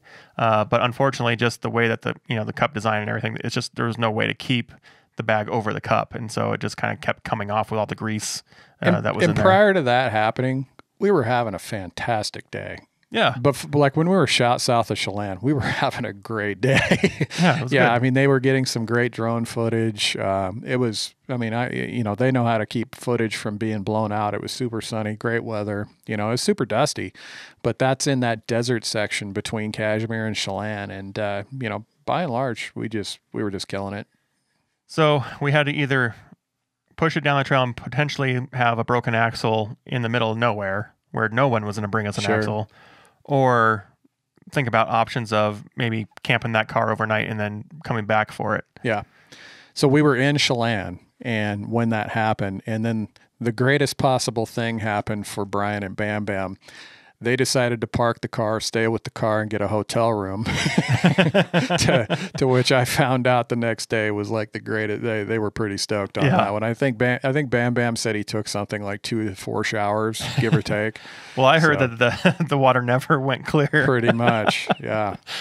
So we ate a lot of dust on this trip. Oh my gosh, absolutely. If you didn't have a pumper and a closed-faced helmet, you were AKA dirty. Me. Yeah, you were dirty. You were fairly dirty and holding yourself pretty far back from the group. So for sure. We decided to let the guys chill out in the hotel overnight, and we decided to beeline it to camp another 200 miles north. At 10 o'clock at night. At 10 o'clock at night. That's when that decision got made. Yeah, so we had already done 100 some odd miles. Yeah. And decided to just kind of close the loop at that point, and just hit the trail hard and fast, and tried to not fly off cliffs. And the thing about driving at night, you get so tunnel visioned on what you're seeing. Sometimes you can lose perspective, and then all of a sudden you're overshooting that corner or whatever. So yeah, we were at, correct me if I'm wrong, I want to say it was about, I think my GPS said 113 miles from Chelan to the farmhouse, give or take, or Conconally, one of those two, is what it was going to be. And we took off at 10 o'clock at night and pulled it off. Yeah, so we hit the trail, and I don't know about you guys, but I actually enjoy night riding as long as I can have some sort of like perspective. Like we've done night rides over in like 4th of July Pass in Idaho, and where you're riding the trail, but you can see the highway down there, and you can see the little towns pop up and all that. Like that's cool to me. Like I can see things and I can see perspective. But when you're in like this tunnel thing where you can only see the white dust because you have your bright lights on, and you're dodging in and out of like blurriness because of the dust, like it gets a little fatiguing. Like you can seriously have some issues there. Yeah. So you're familiar with my setup. I run a Switch Pro unit with Baja Design's 10-inch bar and an LP4 setup on my bumper, and just couldn't. And you're running a rigid setup, and Rich is running a rigid setup. It's awfully fun to test that, to see what you're dealing with, see what you like, see what you don't like, see where you want to make some adjustments. I couldn't have been happier with my setup. I was so with this trip, I installed a Razorback Off-Road complete package on the Razor. We did full windshield, roof, rear windshield, cage, and all that. And I encourage you to stay subscribed to the channel, things like that, because we're going to do a full review of that system. But one thing that it did for us was it forced us to put the light bars up on top of the roof, because you're closing off with that front windshield. You don't have the option of your A-pillar stuff that you normally would have. But we put the cubes next to the light bar at like 40 degree, 35 degree angles to hit corners as you're going around corners. And I was stoked to kind of see how that would perform, because I've always had them at the lower A-pillar position.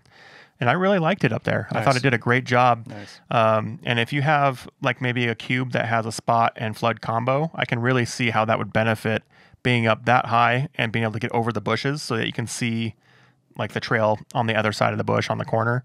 It really did make a difference for me personally on how I drove at night. Yeah. Lighting is so critical. Like there's a term in racing that's outrunning your light. And, I mean, if we were ever going to outrun our light, it would have been on that night. I can tell you right now, we left Chelan just about 10 o'clock at night, and we pulled into the farmhouse 113, 114 miles later, 4 hours, almost to the nose, 4 hours later. We came in almost exactly at 2 o'clock. So when I was starting to do the math, we held about a better part of about a 28 mile per hour average on the way back. By the way, the whole entire trip, we never averaged over 20 miles an hour. Yeah. So like we took that trip back was almost double pace than what we had done going south. We got off. We weren't on the same page because you guys had come in on a different route, and I left on a route that you guys weren't familiar with. Right. We lost comms and basically hit the reset button, got back on the same page. So all in all, between where I was stopping at trailheads and waiting for you guys, and when we hit Highway 20, when we stopped, I would say all in, we stopped and chilled out for probably about 50 minutes, give or take. If you include all of them. Yes, like we didn't probably stop 40 very to much. 50 minutes. Still maintain a 28 mile an hour average, which if you actually dialed that in to what it really meant, we were probably holding somewhere, in terms of actual time spent on the trail, I wouldn't be surprised if we were averaging almost 40. And anybody that does any sort of off-road riding knows how rare that is and knows how fast that is. Like, granted, we did run in some pavement and stuff, but there were some sections of gravel where it was you have essentially 3 lanes, and we were ripping. Flat out ripping. And that fourth day, we also had, you have to understand, we also had 6,000 feet in elevation change too. Yeah. So multiple times. Rich made the comment to me, like, he's been, I've been around when people have asked him, what's the best ride you've ever been on in your life? And Rich always goes to this ride where it was the Northwest UTV crew, Blake Wilkie, and I led those guys out on a trail out of Coos Bay, and we just had a blast. We were just ripping around Coos Bay. He loves that one. Every time we pulled over at night, he was going, this is one of the most fun times I've ever had in a UTV. And that stuff stokes me up so much. Like when I hear that, I'm like, that's awesome. That was a fun night. That was fun for some riding, and it was a long night. It was a long day and night for sure. And there was a lot of stress that was involved with that day. But looking back at it, we can definitely look back at it and be like, wow, that was a crazy experience, and probably wouldn't have changed much, if anything, if we did, to change it, because of just what we've learned, what we've experienced, what we've seen. Those are all the things that we as UTV drivers and participants in the sport are actually out there looking for. That's what we want. We want to come back with a story. We want to come back with an experience. And if you're just doing the same trail over and over and over again, you're not going to have those stories. I'm interested to see how that particular section shows up on the TV show, because everything's going to be GoPro. And it still will, I'm sure it's only going to encapsulate maybe about 20, 30 seconds, give or take. But in no way, shape, or form is it going to basically explain to people how epic that ride was. It was a good time. It got cold. I got pretty dang cold, no doubt about it. It did start getting chilly towards the end. Yeah. So if I were to change anything about my car on that night ride, it would have been maybe a higher output floods on those cubes. I have little radiance cubes up there right now, and they're pretty low output, so the light bar overpowers them quite a bit. And even having that little bit helps in the corners, but I think having a little bit more would have definitely helped quite a bit. Yeah. But great ride. We did that fast pace, and there was a lot of night rides. So weird how you can be down a trail that you explicitly remember, and it looks completely different, and then the experience is completely different for at sure. night. It helps you going the other way too. And you're going the other way. But I seem to remember going down that trail south and thinking, okay, I have to take it easy. I have to be a little bit off the gas. I have to dodge the rocks and do all that. But on the way north, none of that came into my mind. Like, I don't remember ever thinking I need to stop and dodge those rocks, or slow down that sweep or whatever. And I think part of that is I already had the trail from the trip down to follow, so I was able to better navigate because I had more information. Whereas on the way south, it was more of an open-ended question of, does the next turn actually turn that sharp, or is it more of a sweep? Is it actually a sweep, or is that a hairpin? Like, all that gets clarified when you can backtrack, right? And so I was able to be more confident in my driving. Yeah, I missed a turn. I was a little bit zoned out in conjunction with the fact that I had the wrong pavement section in the back of my head, so I overshot my turn by about 3 miles, and you guys took it. And so mentally, I'm kind of calculating where it is, how far ahead of you guys, how far ahead you guys are, and I flipped around, came back at it, and I'm not gonna lie, I was holding 85 for a very large chunk of time, and it whatever confidence I lost in the car when that thing failed, I felt like I was trying to push the car to regain it, and I feel pretty good about it. There's a lot more bump steer since moving to these oversized tires, but it's something that we'll address. Ben is a backspacing expert, and we'll get her all dialed in. So No big deal. yeah. So we ended up getting back to camp at around 2 a.m. Yeah. How did you? How was the experience of going from UTV to falling asleep? Dude, motion sickness? You look kind of like almost like you just hopped off a fishing boat. Honestly, I was so tired, and I told you guys this the next morning. Like, I've never slept in a truck. I've taken a nap or something in a truck, but laying down in the driver's seat of a truck just doesn't work for me. But it was cold enough that night that I got in the truck, I fired it up, turned the heated seats on, and cranked the heat, and I was just gone. I was gone like within probably about 5 minutes, and I slept a solid 3.5 hours. Yeah. Which, you know, I mean, I usually sleep about 6 to 8 hours per night, somewhere in there, and that 3.5 was very welcome. I was pretty stoked on that. Yeah, I just threw down the sleeping bag in the tent in the trailer and pretty much was out. Yeah. And Ben, I think you jumped in your truck and were out pretty much instantly. So, and Rich was the same way. He got back to the Wi-Fi at the house and then was gone after that. So Yeah. No, that's the other thing with Rich is he's a machine. We didn't talk about the fact that to make this initial ride, he started out in Coos Bay on a trip. on a trip Yeah, he was out doing it.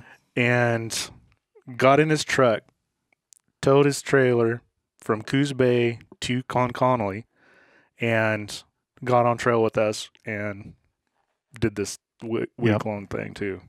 Yeah, and he's not a quick to get home out of work type guy either. So he works hard for long hours all week long, you know. And yeah, he's a machine. He is. And you know, you could see on his face he was tired and ready for his time to sleep, but he was grinning ear to ear. You know. Yeah. So Friday morning, we had to go recover a 4-seater. And so I'm just gonna admit I wanted to sleep in longer than I did. Oh dude, no doubt about that. Yeah, but you headed down south. Yeah, I headed down south. Like I basically, Rich had done so much on that trip that I basically said, it's like, hey dude, I'm gonna hop in the rig and I'm gonna go get this thing. And he basically said, oh okay, I'll go with. And I was just like, oh, he just wants to sleep. And that's part of what I thought. But we wound up going down there and retrieving those guys. And boy, you want to talk about two dudes that whose total attitude towards life had changed. When we got Bam Bam and Brian, they were pumped, man. They were just like, let's get some coffee. Let's get some breakfast. They were all clean. I was so jealous. And Rich, and I mean, I smelled like probably 5 days old of... Says the guy that was only actually on trail for 2 days. Yeah, but I just pulled off a 20-hour day. So we were all pretty dirty at that point. There was no getting around it. For sure. And so you guys picked up the car from the hotel and the guys and headed back north? Yeah, we went and bought a burrito. That's pretty much what my diet consisted of, is beef jerky and a couple of burritos for the entire week. And then rendezvoused with you to try and get back, because we got back actually about noon. It wasn't too late. Yeah, it wasn't too terrible. We got back, and Friday was dynamic footage day. Like, we were setting out to really just haul the mail and get them some cool trail footage. And the Washington BDR had a say in that as to whether or not we were going to be able to pull that off. You notice that it's on the way back to the vehicle that it really gets us? Yeah. Well, the funny thing is, too, is like we wake up that next day, and Ben wakes up, and Ben's over it. Ben's loading up his car, and I walk over to him, and we're, like I said, we're on dynamic footage day, but I literally walk over to him and go, dude, I'm not going to say anything, but I am like so jealous of you right now. I'm like, I am so ready for a shower and just just the fact knowing he was going to hit a shower before you. For sure. Yeah. So we headed back up to north of Conconully to get some more footage. And you ended up taking the side path over to the cave area. Well, right? The first thing we wanted to do is hit this cave, which we've covered the cave on the vlog. Yeah. And that's the first place that I wanted to take the guys. And I overshot. But I only overshot like by 2 minutes, and I was hauling so much that I'm just like, oh yeah, I'll turn around and just catch up to those guys. So I get there, I see no dust, I kill the motor, I hear no engines.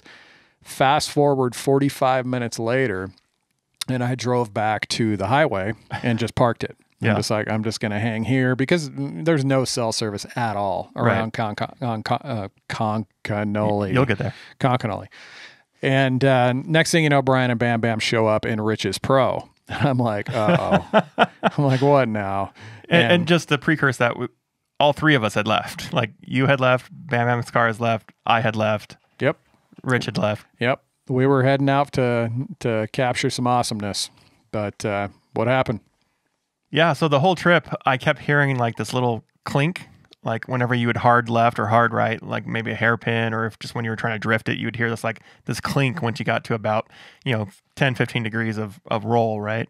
And I just thought it was like, oh, my axles are going, right? These axles have been in there for probably 2.5 years. And I even mentioned it to Rich, like before, like even his axles went, like, I was like, oh, I keep hearing this, like this clinking.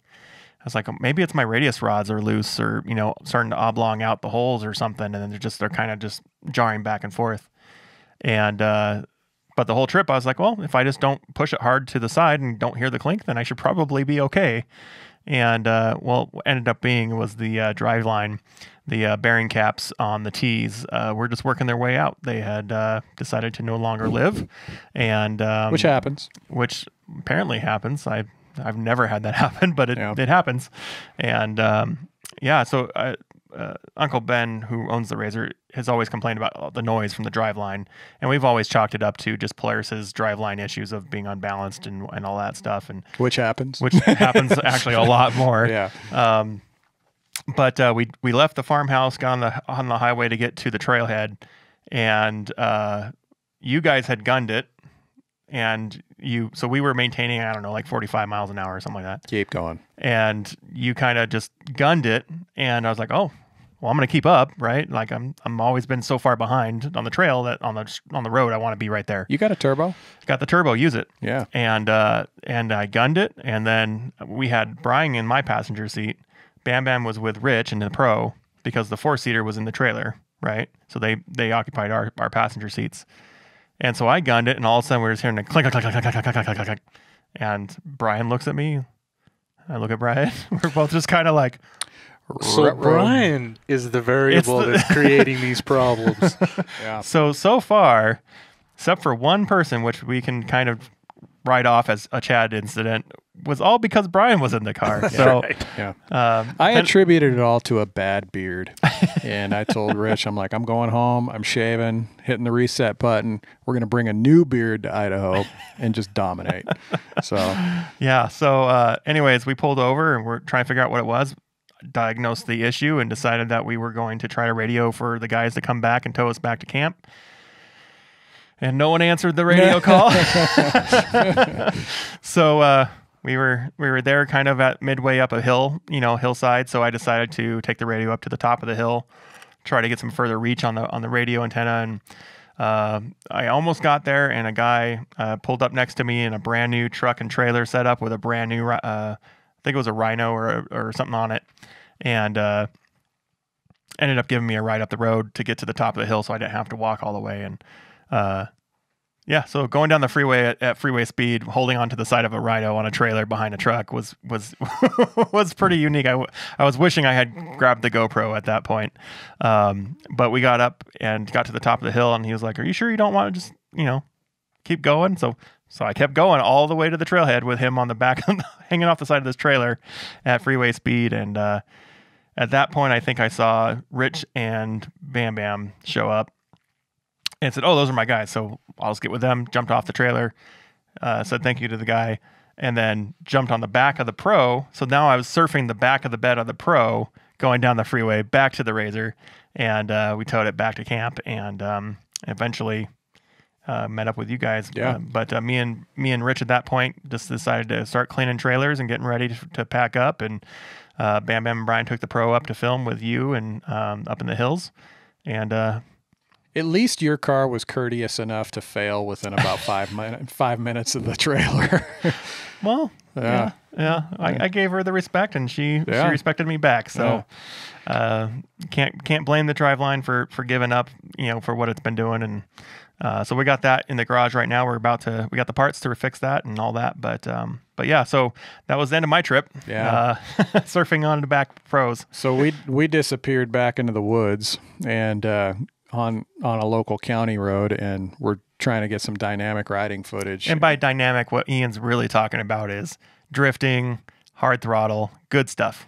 The good stuff. Slow-mo. When the episode airs and the teasers for the episode start airing and the intro for the episode start airing, I would imagine they're going to use some of this footage. Like Brian was telling me, he goes, I'm going to stand right in the middle of the road and you and Bam Bam go around me at like Mach 9. So Bam Bam and I come around this corner, we're just coming in hot like you wouldn't believe. Neither of us can see him. We have no clue where he's at. So I'm just expecting just to take him out at any given moment.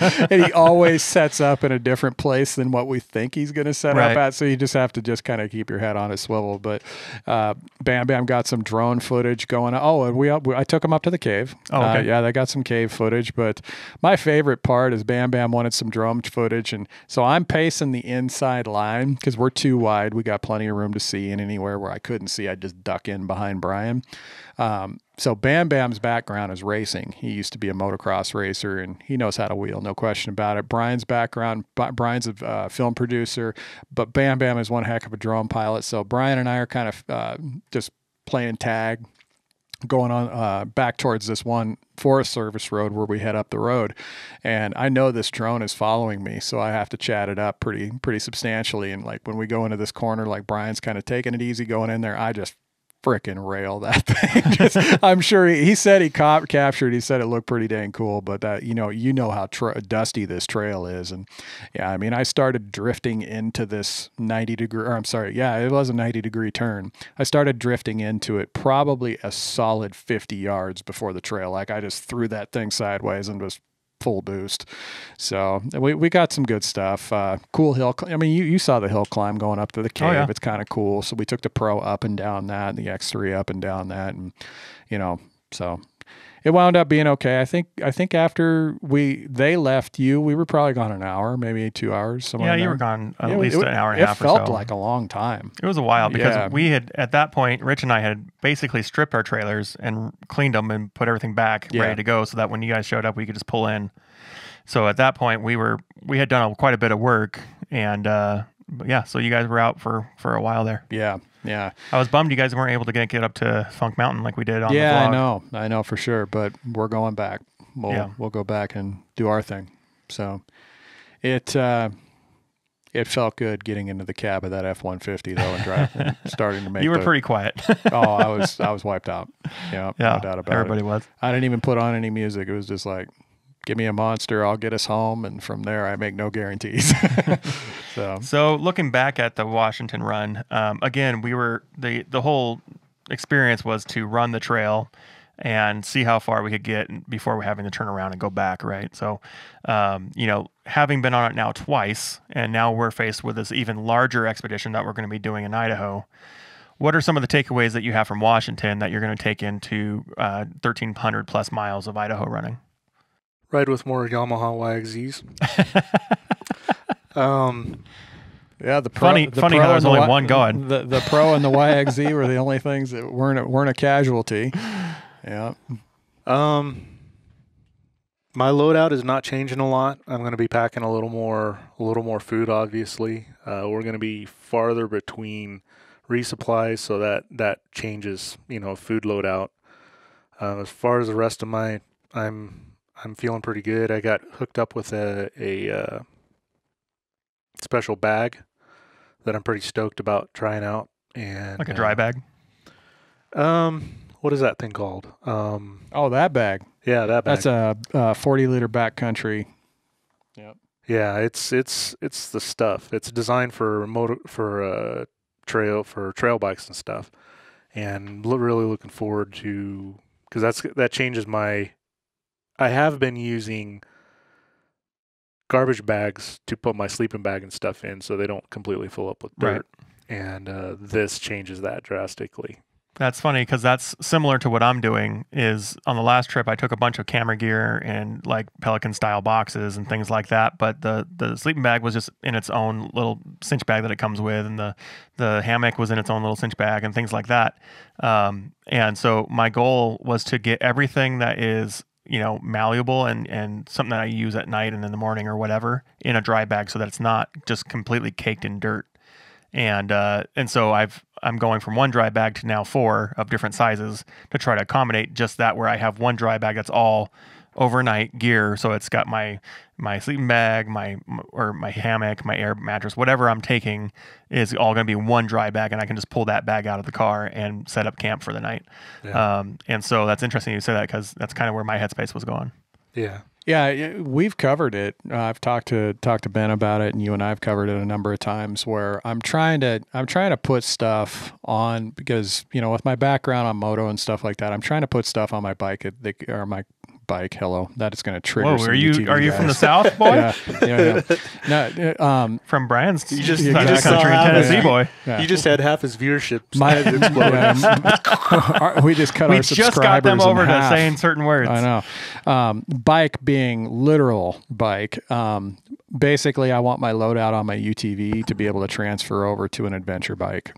I think that just makes sense for me. And, you know, obviously we'll be able to pack a little bit more fuel, more fuel, more creature comforts and stuff on a UTV. But by and large, if it doesn't fit on an adventure bike, I want to try my best not to put it on my UTV, because I like to keep it light.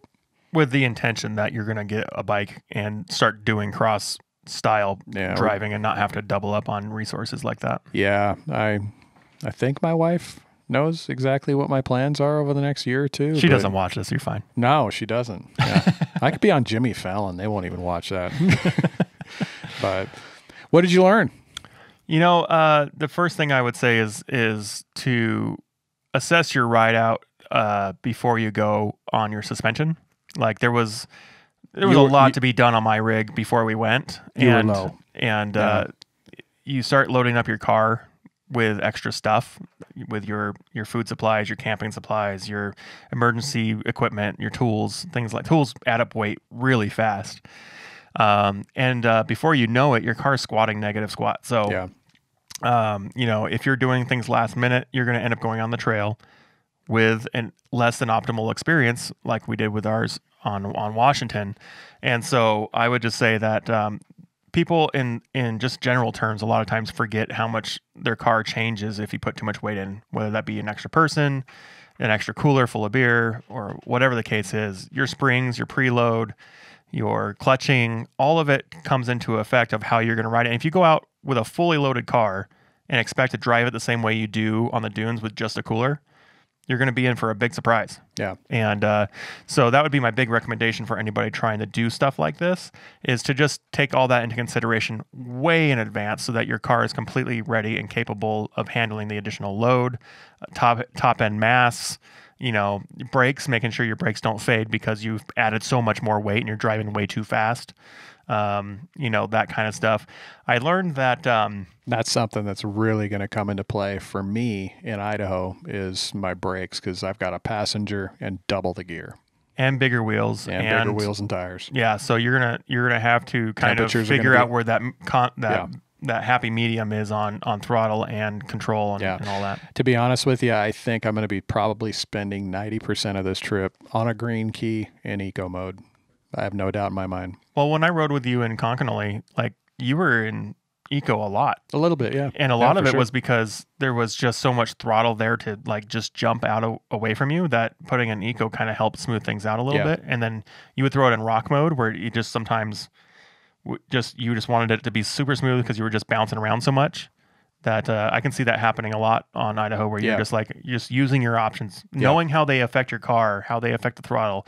That's another thing. Guys will buy cars and then instantly think they're capable of something amazing, and not knowing how to use the car correctly usually ends up blowing the car up or wrecking the car or whatever. So knowing how all those affect your throttle response, how it affects your fuel mileage, all that kind of stuff is a big thing.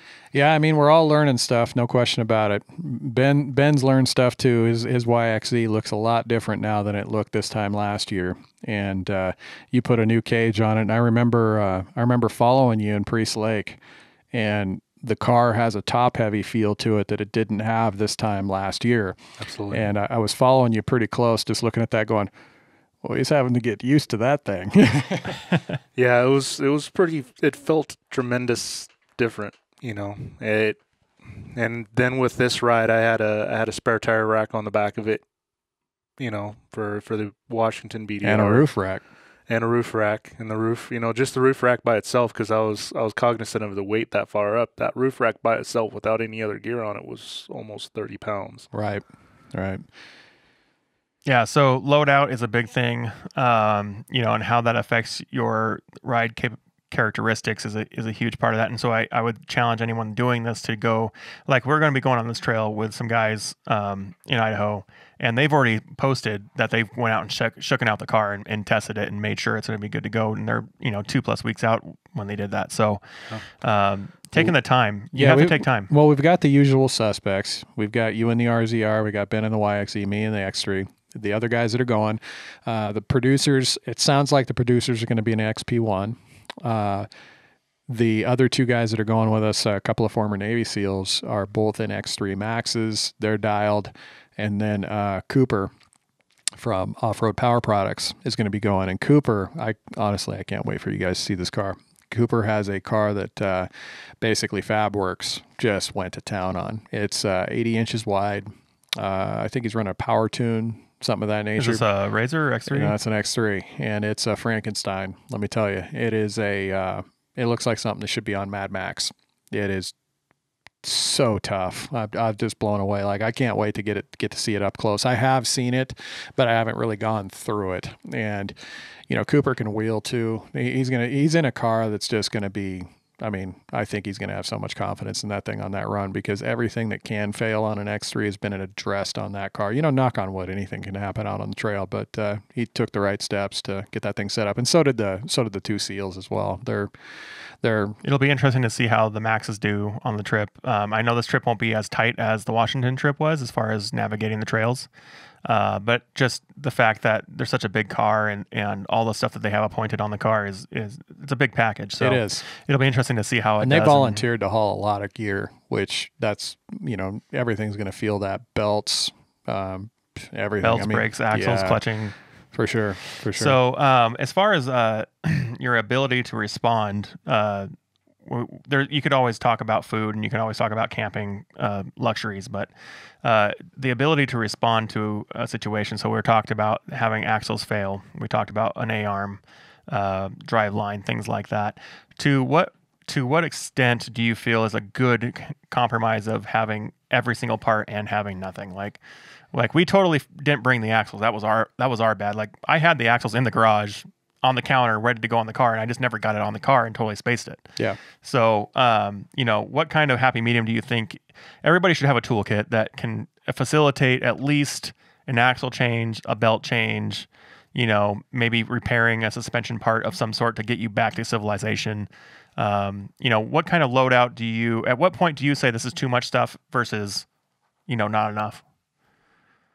Well, and that's going to vary on cars, right? Yeah. So, I mean, for the X3, I'm not going to say the A-arm was an anomaly because everybody knows that that's a weak point. But where I got taken out was avoidable, no question about it. You know, mindset. I mean, I went up that hill, and it was dumb luck. I went up that hill. Rich went up that hill like 5 times in his Pro, and the Pro ate it up. The way that I was straddling this one line, and mind you, I was absolutely pinned in low range. And as the car drifted back into that runoff rut, the side of the wheel hit the basically the bank and just popped. That's all it took. And it took the A-arm out. So I think that's an avoidable situation. So for me, I'll feel good. And my plan is to have a tie rod, 2 extra belts, and an axle. So I would say that typically a tie rod's not something I would carry on a car for a trail ride, but you're also going into until you drive a YXE. Well, yeah. So I know you guys have had experience with that, but you on the car, you're adding bigger tires, you know, more mass, and you drive it hard with a tune. So a tie rod's very a very acceptable piece of hardware to bring with you, right? I would say that everybody should, if you're going to go on a long trail ride, to have a rear axle. You don't necessarily have to have a front axle, but at least a rear axle, just because you never know when all of a sudden there's a pothole and it just hits wrong and makes your clutch slip, and then the binding on the axle and pop, it's gone. Like, that's one of those things where things can happen and you can blow an axle, right? So, well, the biggest thing whenever somebody asks me, so, how do I prepare for this thing? The biggest thing is understanding what your vehicle can handle and what it can't handle, where its weak points are. Knowing your car. And like, for example, obviously I don't have a belt, so that's not part of my consideration. But you should still carry one. But as we were kind of joking around, I have 2 tie rods.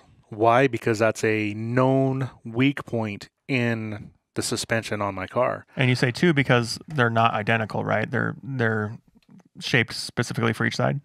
No, they're the same, both sides. Oh, okay. Yeah. So you just feel the need to have 2. Well, they're not very heavy either. One is none, 2 is not, 2 is 1. So if I put 1 on, my tie rods are the same age. So if I hit 1 and I pull 1 out, then how much life does my other one have? Right. I changed both my tie rods just as a maintenance thing before we went on the Washington trip. Now, I bought 2 brand new ones to put in my toolkit, but it's like the axles. It's a known weak point in some of the RZRs. So, keeping that in mind, you find a way to accommodate the axles in your loadout. Right. And then how do you change it? Well, now you need to include those tools in order to make that happen. When you're riding with, there's going to be a number of X3s on the trail. So, okay, which parts are compatible? And then you get with your buddy and say, okay, these parts are compatible. I'll carry this if you carry that. Right. And you kind of do some sharing there. That's why I'm so mad at you guys for not getting X3s. So that you guys can store all the gear that I plan on breaking. So luckily, I think for the most part, like, all the Can-Am axles are going to be compatible. Yeah, we're all 72s. And Cooper's won't. Cooper's 80. It's all custom RCV stuff. Right. And RCVs but if he's running RCV, anything. he's not going to have to worry about it, right? And I think in some components, you get what you pay for. Like, if you want to spend the extra money and not have to worry about it, and you're able to do it. Well, I can tell you, as it relates to Idaho, I'm done talking about Idaho in relation to it being an easier trip for us. I mean, I follow at least 5 different pages that monitor this run. We've got sections where guys aren't making it through because it's muddy, snowed out. I think we're going to run into terrain that's going to be infinitely rougher than we're predicting.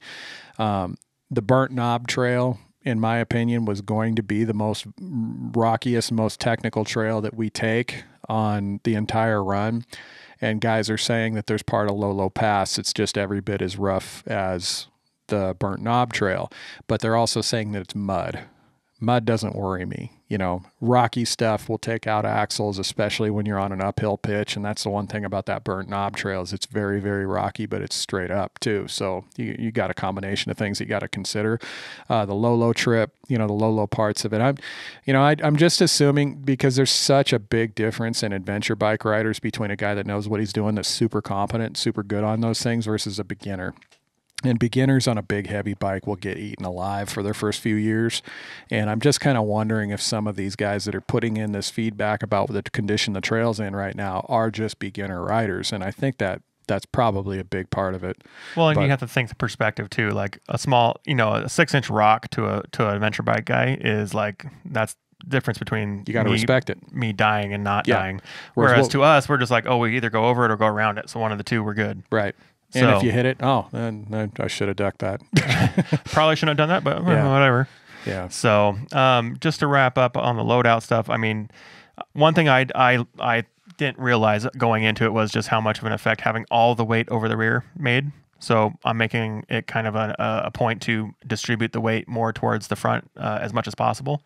So I'm taking those socket sets and those things that are kind of just like dead weight and moving it to the passenger side where I don't have a passenger, and evening out the left to right weight and the front to back weight so that the distribution is a little bit more 50-50. Because for the Washington trip, I pretty much had about a 80-20 weight difference on the front and rear you could axles. really see it. Yeah, Yeah. it was squatting pretty good. Yeah. Now I will say, for how much of abuse I put that machine through in full squat, it handled it like a champ. I maybe bottomed out a total of 5 times on stuff I probably just should have probably been going slower on. So yeah, keeping in mind that your suspension was almost flat.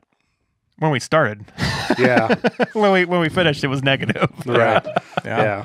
So you know, and another thing to consider is when you put more weight on your machine, your valving doesn't handle it the same.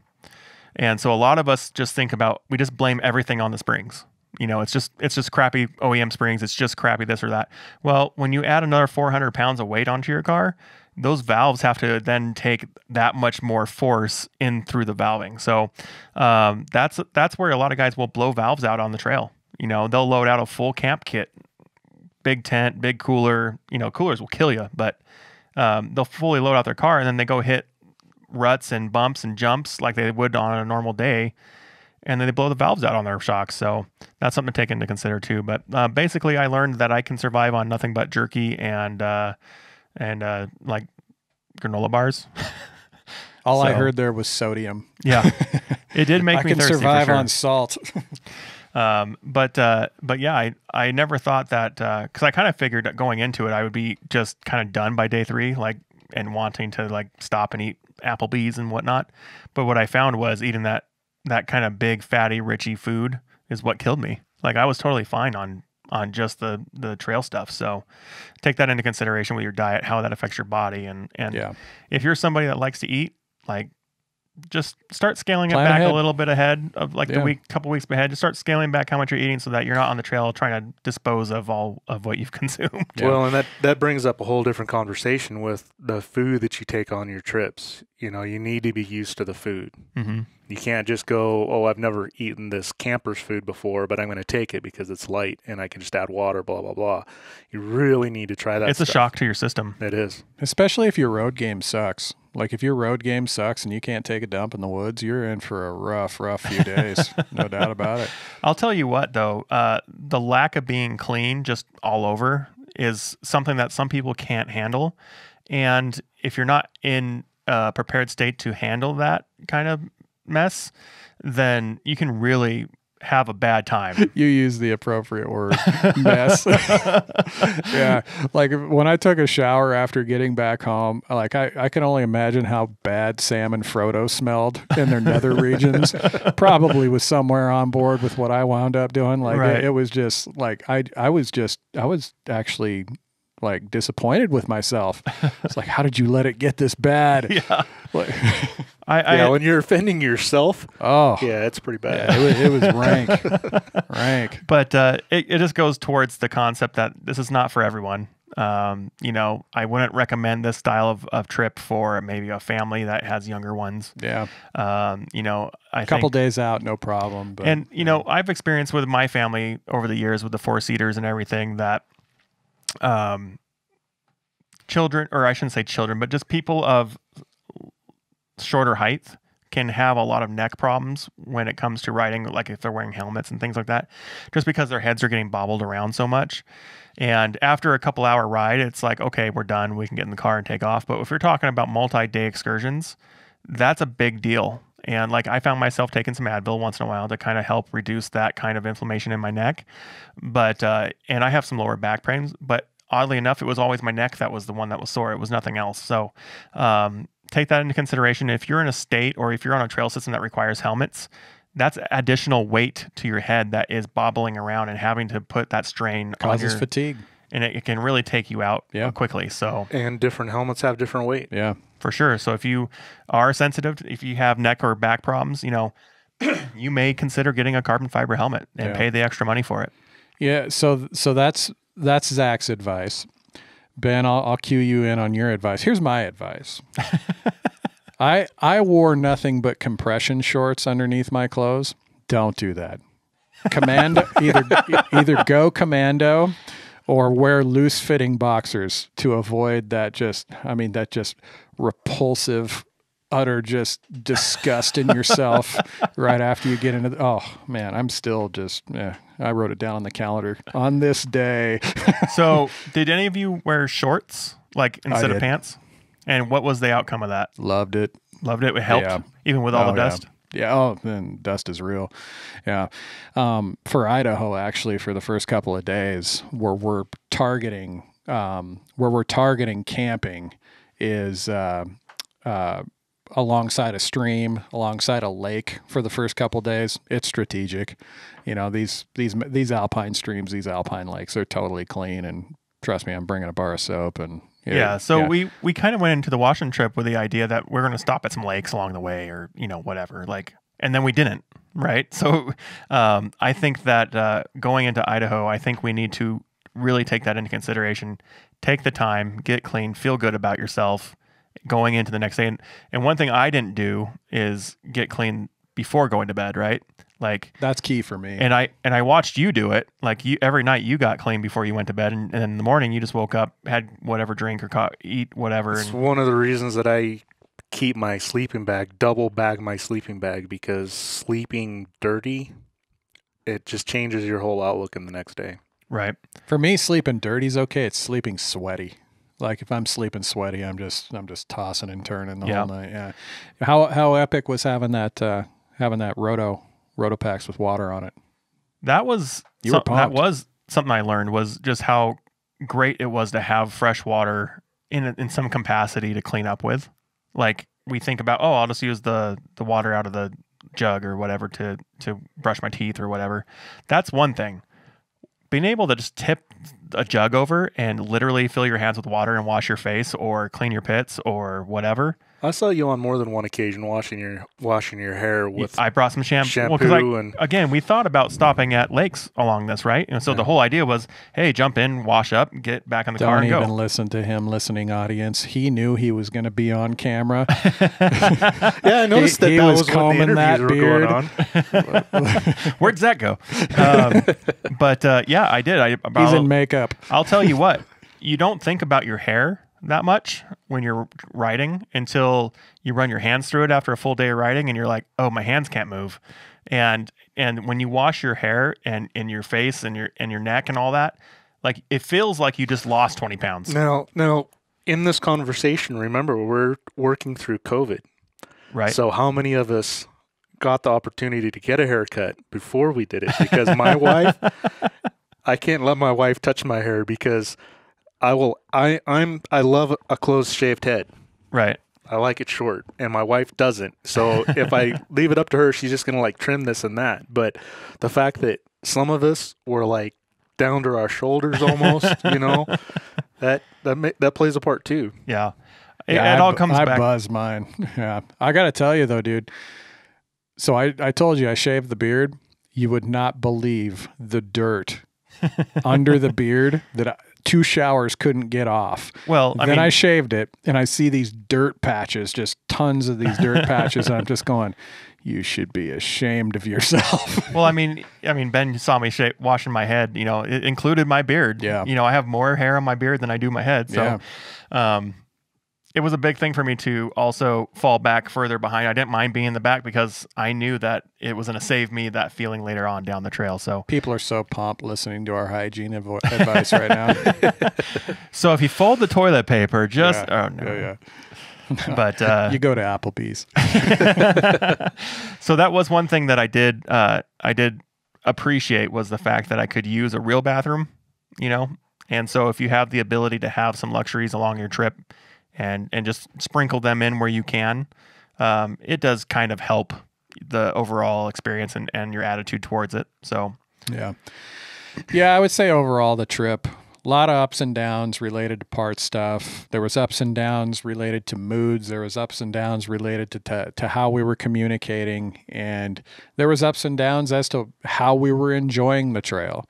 I left the trail knowing full well I'm going to go after it again, and I can't frickin' wait for Idaho. So, nothing broke spirits, still in it. Gonna have a great time in a couple of weeks when we head out on this Idaho trip. Once again, much like the Washington BDR, the Idaho BDR has never been done to completion on basically like a gumball style start at the start point, and at the end point. No stopping. In a UTV, most of these guys have to move their rigs around or they take it down in legs. And I can tell you right now, when we go through Bonners Ferry, Idaho, I'm going to be spending a lot of time at 80 to 90 miles an hour making sure that I'm the first one at the Canadian border crossing to claim this thing.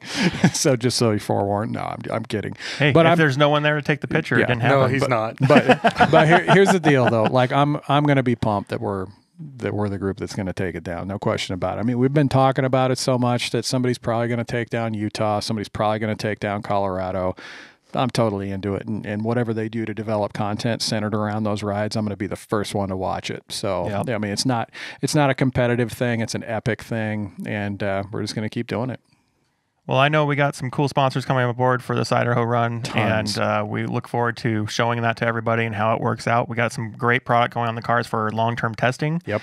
That is going to be super stoked. I'm super stoked about, and it's going to be a great time. I hope that we're able to portray through the media we put out as epic as it is for us to be a part of it. So I'm totally stoked. It's a lot of work. It's a lot of mental expenditure. It's a lot, and it's not for everybody. But if you're looking to get into the overlanding game with your UTV, it's totally possible, and we're out to prove it, and we're going to show it off. So absolutely.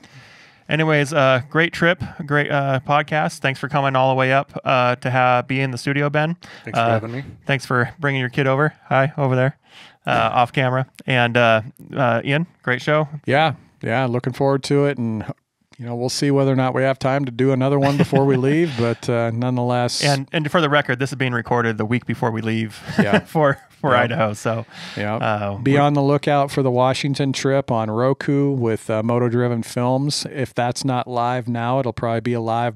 It may very well be live before we go to Idaho, but nonetheless, that trip is going to be 2 episodes on a show called Gears, Rocks, Wrenches on MAV TV. That's going to fire up on Thursdays and Saturdays in the fall, Thursday evening, Saturday morning, and I'm looking forward to it, man. It's going to be pretty epic. Just working with those guys, working with those producers. It was a learning experience. It's been a blast. They're great people to be around, and I can't wait to see what they come up with. So super stoked for that.